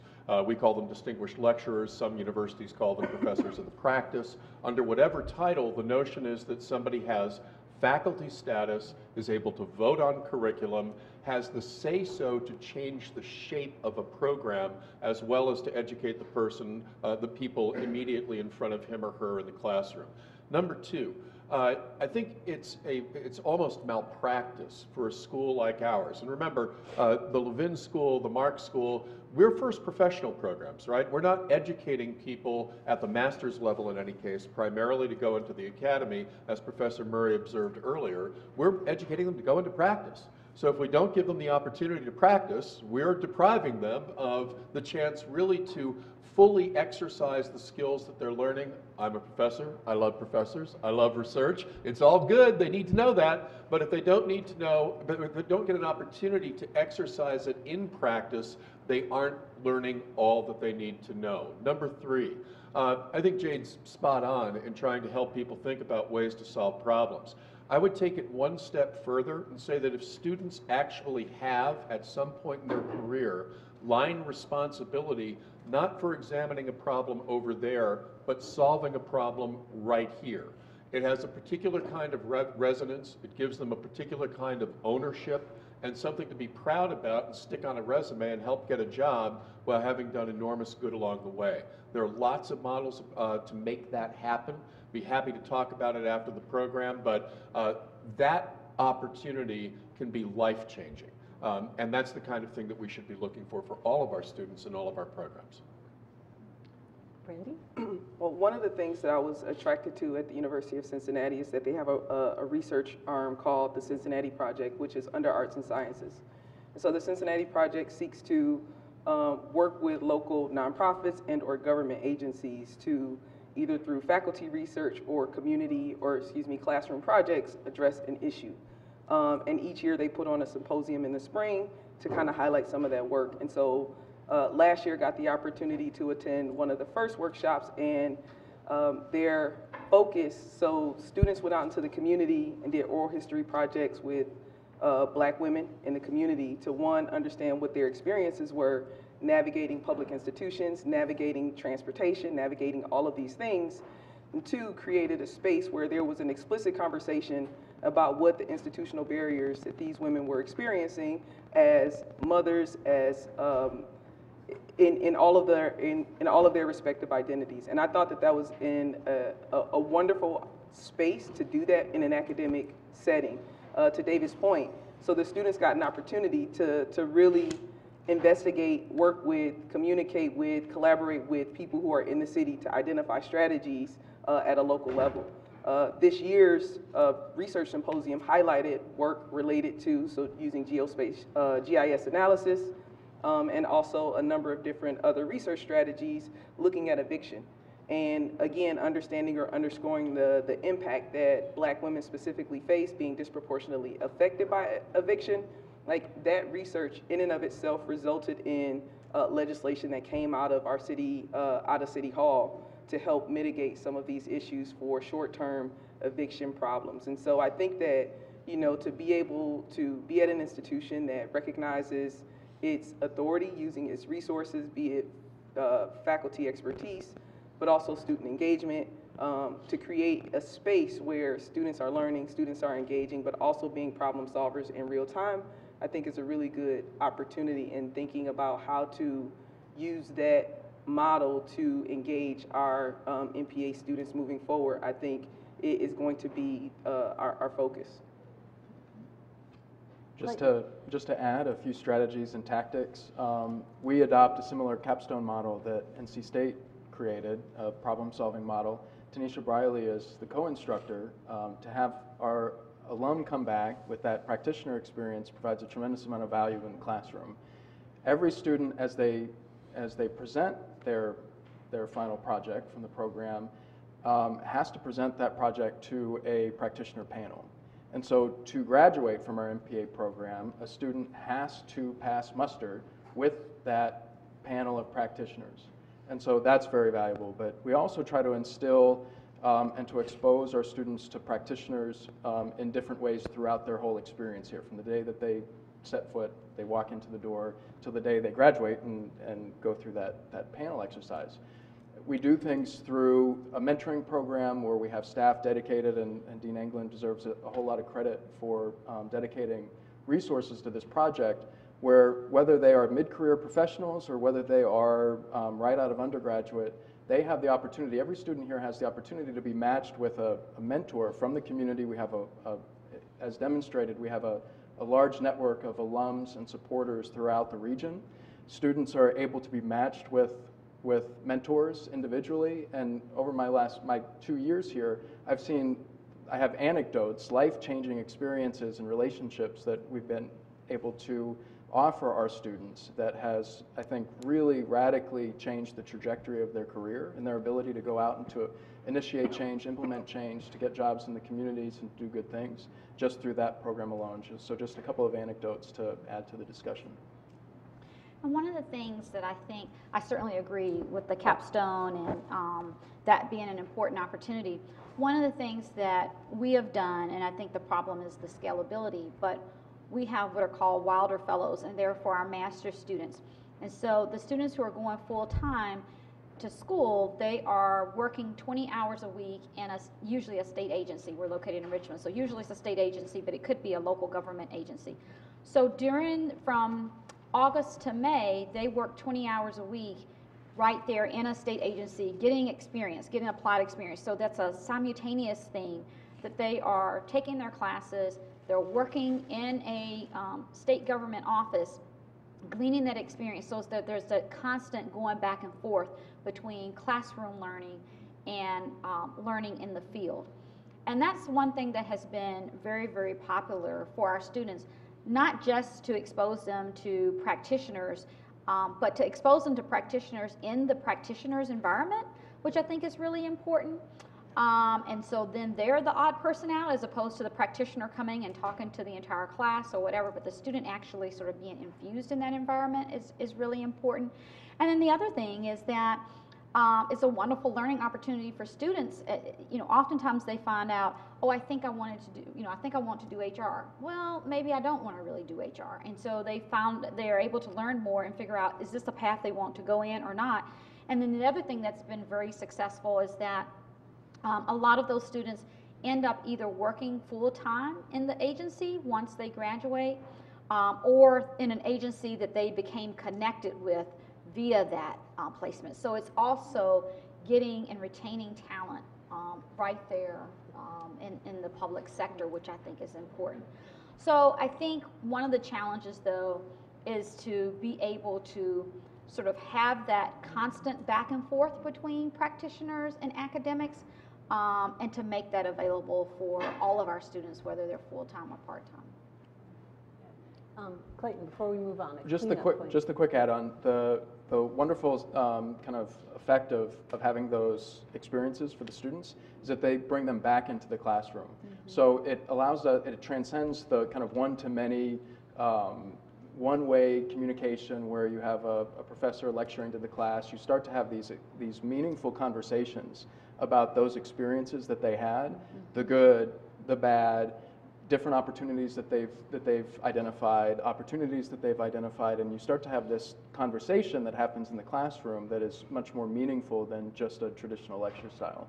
One of the offshoots and effects of giving these students that type of experience. To change gears a little bit, I think another comment that was made this morning about Cy and his approach to public management and public administration is that it was said he really cares about individuals. And I think that as I reflect on that and how meaningful the experiences that you all are talking about with capstones and interactions with practitioners and the human touch, one of the challenges that has come out this morning is actually emergent technologies and the dehumanizing potential of all of this, and the impact that some of the emergent technologies can have on the nature of work, on the nature of governance, and and the problem that I think about a lot, that we don't want technology to exploit or bury individual citizens' privacy and integrity, and that this seems to me one of the great challenges of educating the next generation. We're educating them for a world where there are all kinds of forces that are seeking to harm people. And for all of the wonderful innovations that we talked about earlier, there's also the risk that if you're concerned about the public good, you're trying to look after citizens and the effect that these harmful byproducts, sometimes intentional effects of technology on them. comments about educating the next generation of public affairs student to deal with this world, that we, for better or for worse, the human touch that we've celebrated and that Cy has sustained over his career is under some pressure and threat from this. Comments? David. This is a huge area in my view, and just one bit of background that Laurel hasn't mentioned. NASPA is, of course, in part an accrediting body. We make sure that schools are doing what they advertise they're going to do and that those are reasonably consistent across our 300+ member programs. Every 10 years, we review the standards under which we accredit programs and we revise those standards. And this is such a year. So up before the body in the fall will be a set of standard revisions, which may be modest. They're still being drafted. We don't know yet. But they may be modest. They may be more ambitious. But one of the things that's driving that conversation is exactly this. What do we have to do to accommodate artificial intelligence, machine learning, big data, the surveillance state, et cetera, and how is that being driven into our curricula? The short answer to that question is it's not. And that's a real problem for us because we are getting dusted by business schools that are doing this to beat the band. If you look at our counterpart institutions in China, right now the People's Republic has terrific programs in the management of artificial intelligence in the public sector at Tsinghua University, at Xiamen University, at Shanghai Jiao Tong University. And do you think that students who are now coming to the United States to learn the best in public administration are going to be coming here if we're not talking about that stuff? Wrong. They're going to be going to Shanghai Jiao Tong and Xiamen and Tsinghua and other institutions. But it's not just about competition. These technologies are coming, whether we like it or not. Do we want to have a role in shaping that? And do we want to prepare our graduates to actually participate in that? They fundamentally displace the location of human judgment. And let me just take one analogy, if I may, here. I attended a presentation at the Council on Foreign Relations in Washington a couple of months ago, and it was on artificial intelligence in the battlefield. And the scenario that somebody was talking about, and this is all off the record, so I can't tell you who, but somebody in long-time involvement in defense procurement, okay?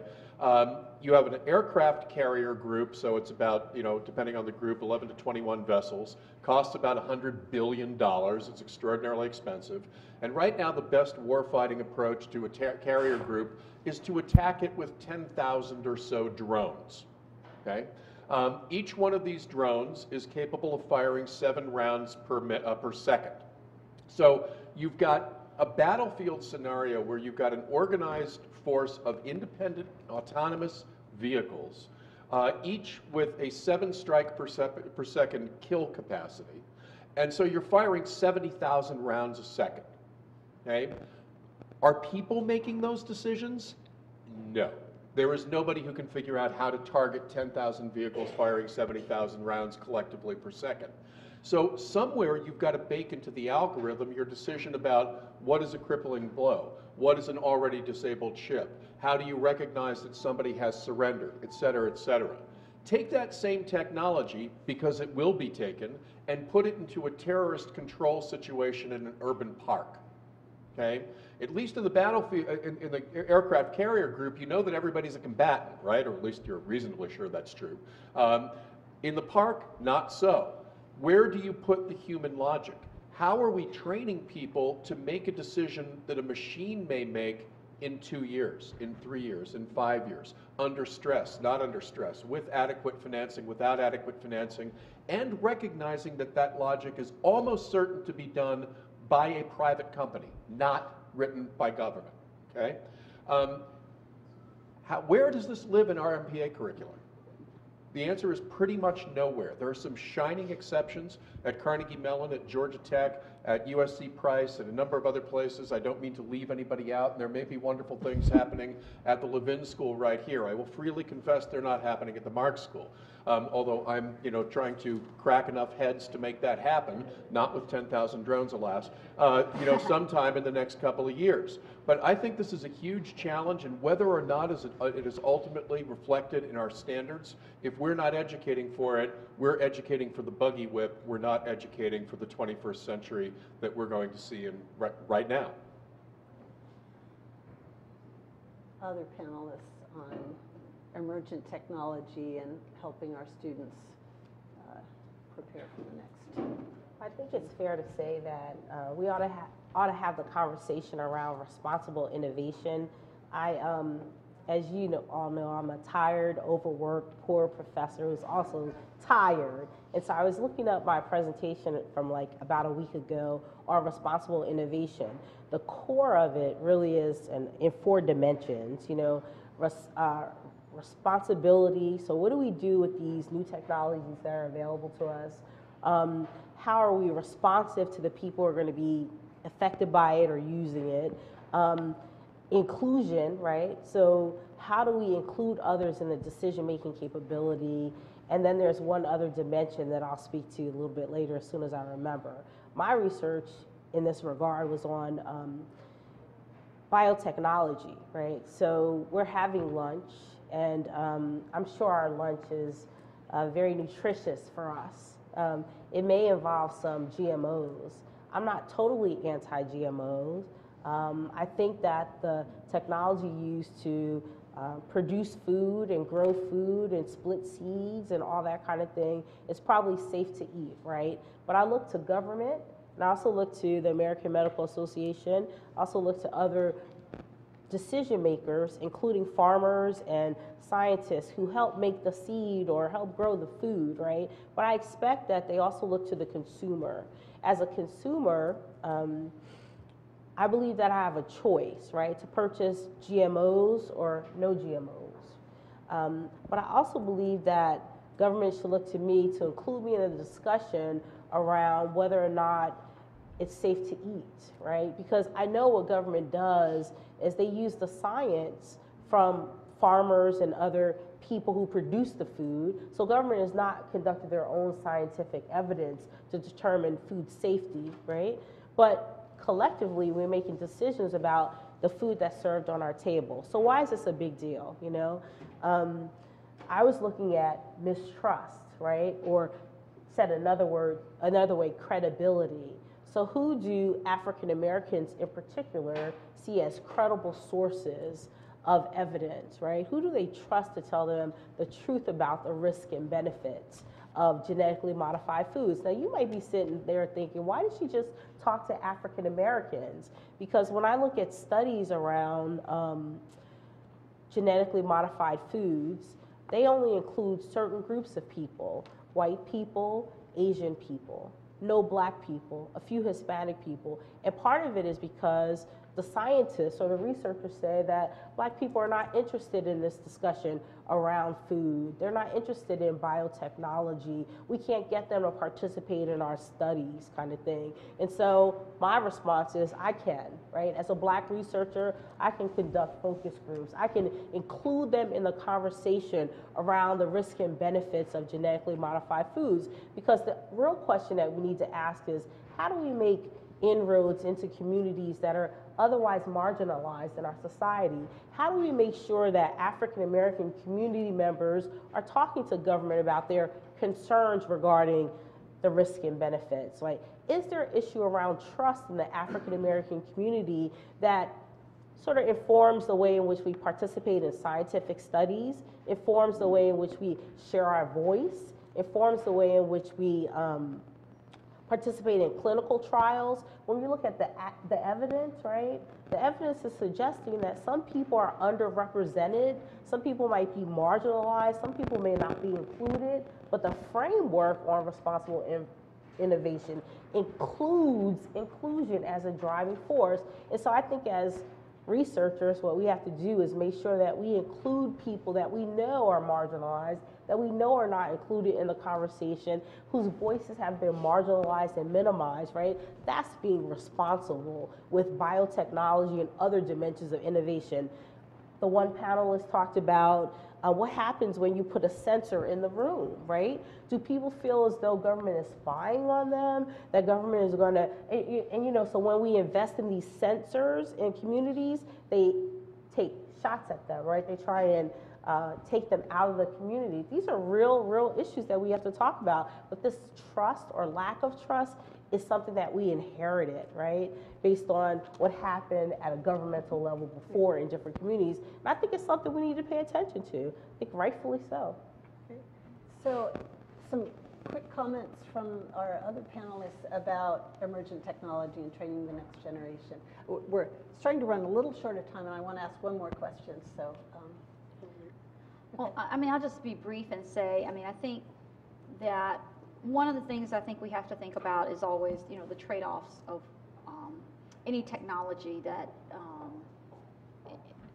that we're considering or that we're involved in. I think part of the issue is oftentimes we don't do that carefully enough. I think there's either the folks that go on the, you know, the sort of pro-technology, this is going to be, you know, this is the bee's knees, this is the solution, versus more the anti, you know, the more traditional, you know, that, you know, the world's going to sort of hell in a handbasket and that sort of thing. And I think where the sweet spot is really looking at both the challenges, the strengths and the weaknesses, and trying to maximize that for both.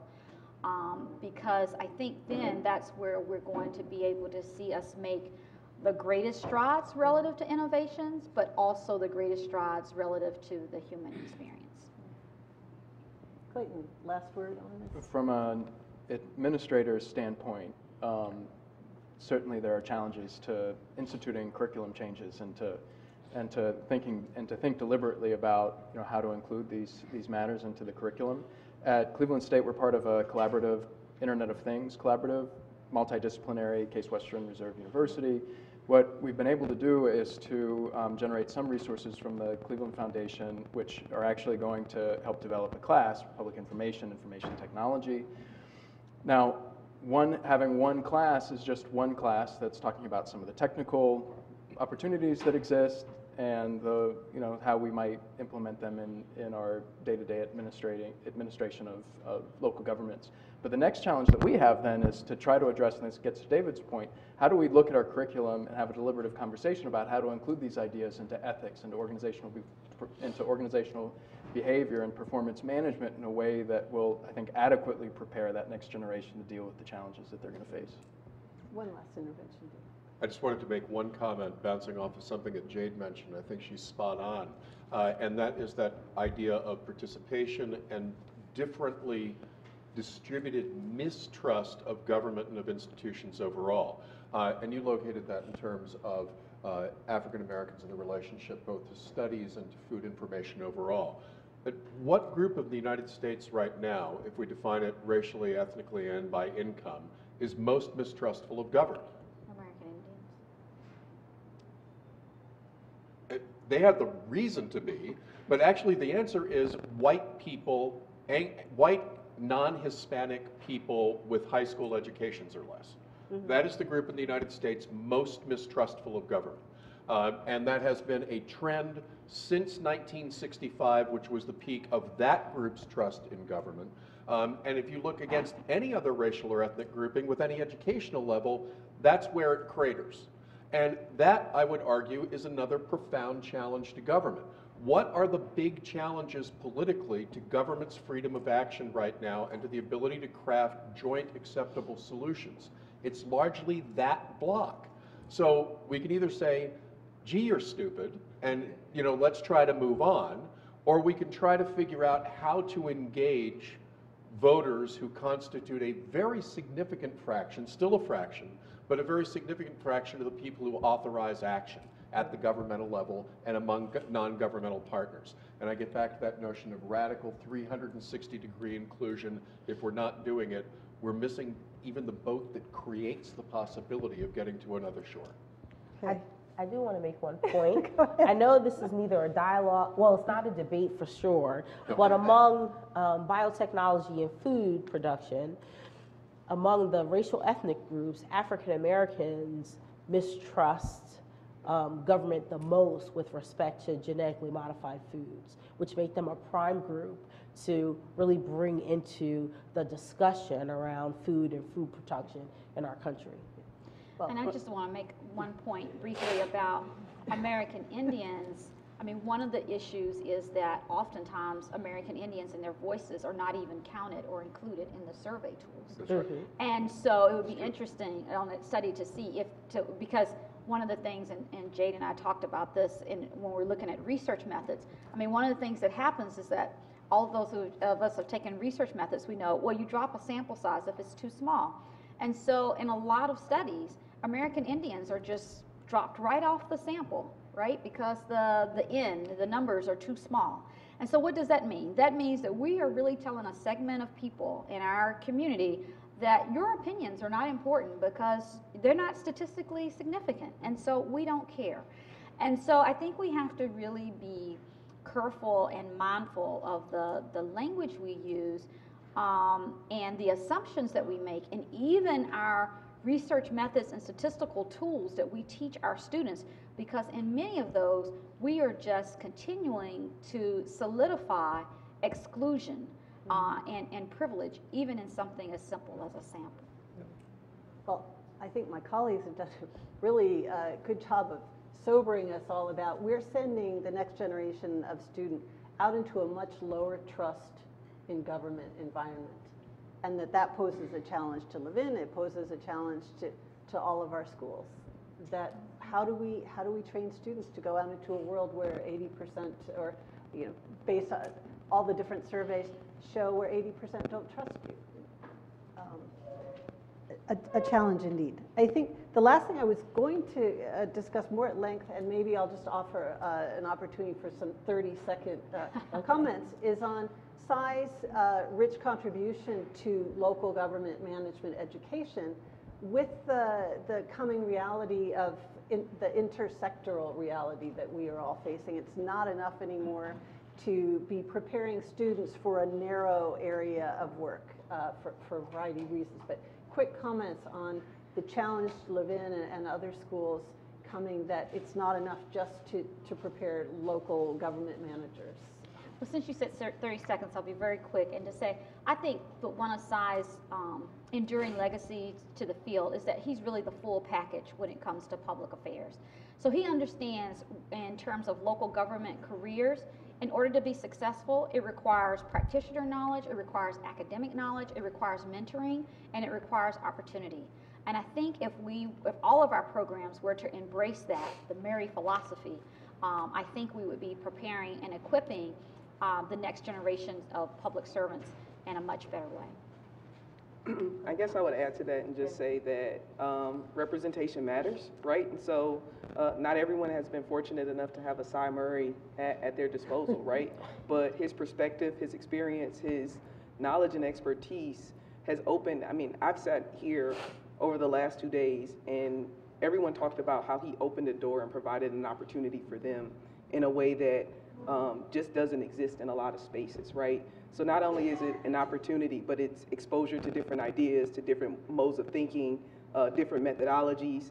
All of those things matter. And so we're talking about educating the next group of public administrators, but to what extent are we as professors in the front of the room committed to creating a space that is inclusive, no qualifier, inclusive of all perspective, inclusive of all things and different ideologies, right? And so I think that it becomes very important that if we are trying to prepare people to go out and do work in Cy's legacy, that we are open to this idea that, representation matters across the board, and that we need to be opening doors and creating spaces and opportunities for people to do things in a different way. We can't do what we've always done, right? Like, we need to be innovative. We need to think about technology. We need to think about these things, but understanding that if we do things the way we've always done, these institutional patterns of discrimination, of injustice, of racism will continue. So how do we get outside of that box and begin to challenge those systems within our realms of privilege and opportunity? And excuse me. Since So- we only have 30 seconds, I'm going to echo everything that Brandy just said and let those words stand. They're very good. And just say a word about intersectoral. It has been 25 years since the majority of city services were delivered by any city government. They've been delivered by nonprofit organizations under contract with city or state governments, right? Yet we still have arguments in this field about whether we should be teaching nonprofit, which strikes me as crazy. There are now 60% of the programs in NASPA that offer nonprofit concentrations. The extent to which, I mean, it's no better if you only teach nonprofit and you don't teach government. The only thing that I'd add is that we have to be more rigorously cross-sectoral because a lot of the stuff that we're looking at right now fundamentally involves the private sector.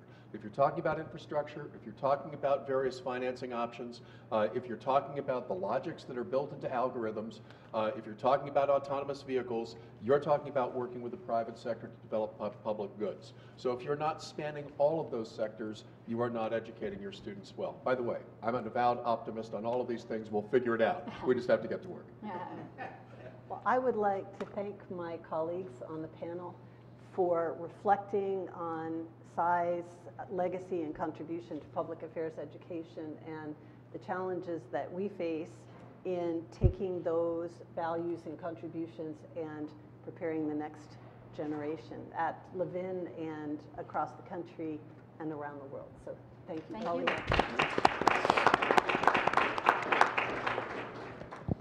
And then I'll take my 30 seconds. Sure. I love you. For the record, I love the Levin College Dean. Sai, would you come up, please? As you know, I already tweeted this earlier, I've known you since 1995, and you've been a big part of my professional life. Susan and I had co-authored a book. It's called Why Research Methods Matter, Essential Skills for Decision Making. And we've heard from so many practitioners how important this book is, and so you have the only official signed copy by both of us. And we want to tell you that we love you. Thank you. Thank you. Thank you. Thank you so much. Not at all. Not at all. Entirely my pleasure. I just want to thank you, Hardy Souls, for staying around. It was a wonderful conversation. I couldn't have asked for more. Hopefully, we'll continue dissect various parts of the challenges of city management going forward. Sneaky hint, I want to see a vibrant city management program back here at the college. I think it's absolutely necessary, and I know my colleagues will make it happen. Sai has asked me to give him the last word, and so what Sai wants, I get. I really wanted to tell him thank you, and to tell all of you thank you, and to just mention to some who might question it, that the Levin College was very good to me while I was here. It really was. And an example of that might be at one time our college chair of the program was leaving for a semester, something like that, and he asked me to be the acting chair of the department. Now, I thought for certain that was a PhD program, but it wasn't. He said I was a part of it, so I said, I don't really know. Well, what do you do? And he said, well, you know, if issues or problems come up, we can deal with them. You have to deal with it. And I said, like what? And he said, well, if a student has a question about grades with their professor, they bring it to the chair to try to resolve. And I said, I'll do it. And sure enough, a student came to me, and he's had a disagreement with his professor about the grade. I went to the professor and just asked the professor, you know, what is happening. The professor said to me very plainly, I mean, he gave me respect for being the acting chair. And he said, that student was absolutely horrible and disrespectful to me. Showed me no kind of respect. And I said, and what does that have to do with the grade? Did he do the work? He said, it doesn't make any difference. He was disrespectful. I said, no, you know, he doesn't have to like you, and I don't mean that you're not likable, But if the guy did the work, give him the grade that he earned. And the professor did it and changed the grade. And I just think that was a big, big thing for him to do just by me asking. And I like the university for that problem. And nothing has been said now. Nothing public got out of that. It's just me and the professor. And he eventually changed the grade. And the second instance, some of you may think that I only had black GAs. I had a lot of white GAs too. And one of my white GAs was with me when it was time to go to one of these conferences that we talk about. And the little guy said, well, Professor, why are you taking me to a black conference? And in essence, why are you making me go to a black conference? And I said to him, you're going to be a city manager, and you're going to manage black people in your city. So you ought to go. And he said, okay. He went, and he learned how to dance black. He enjoyed the experience. When he left us, he got an internship in Florida with a city that had a large black population, and he wrote me back and told me, thank you for introducing me to black people. I was not scared of those people at all when I had to deal with them. That's Levin College, and that's what has been good to me. And I just want to say thank you. I know, Dean, that you got a good thing here, and thank you for inviting me to this event and having it. Thank you.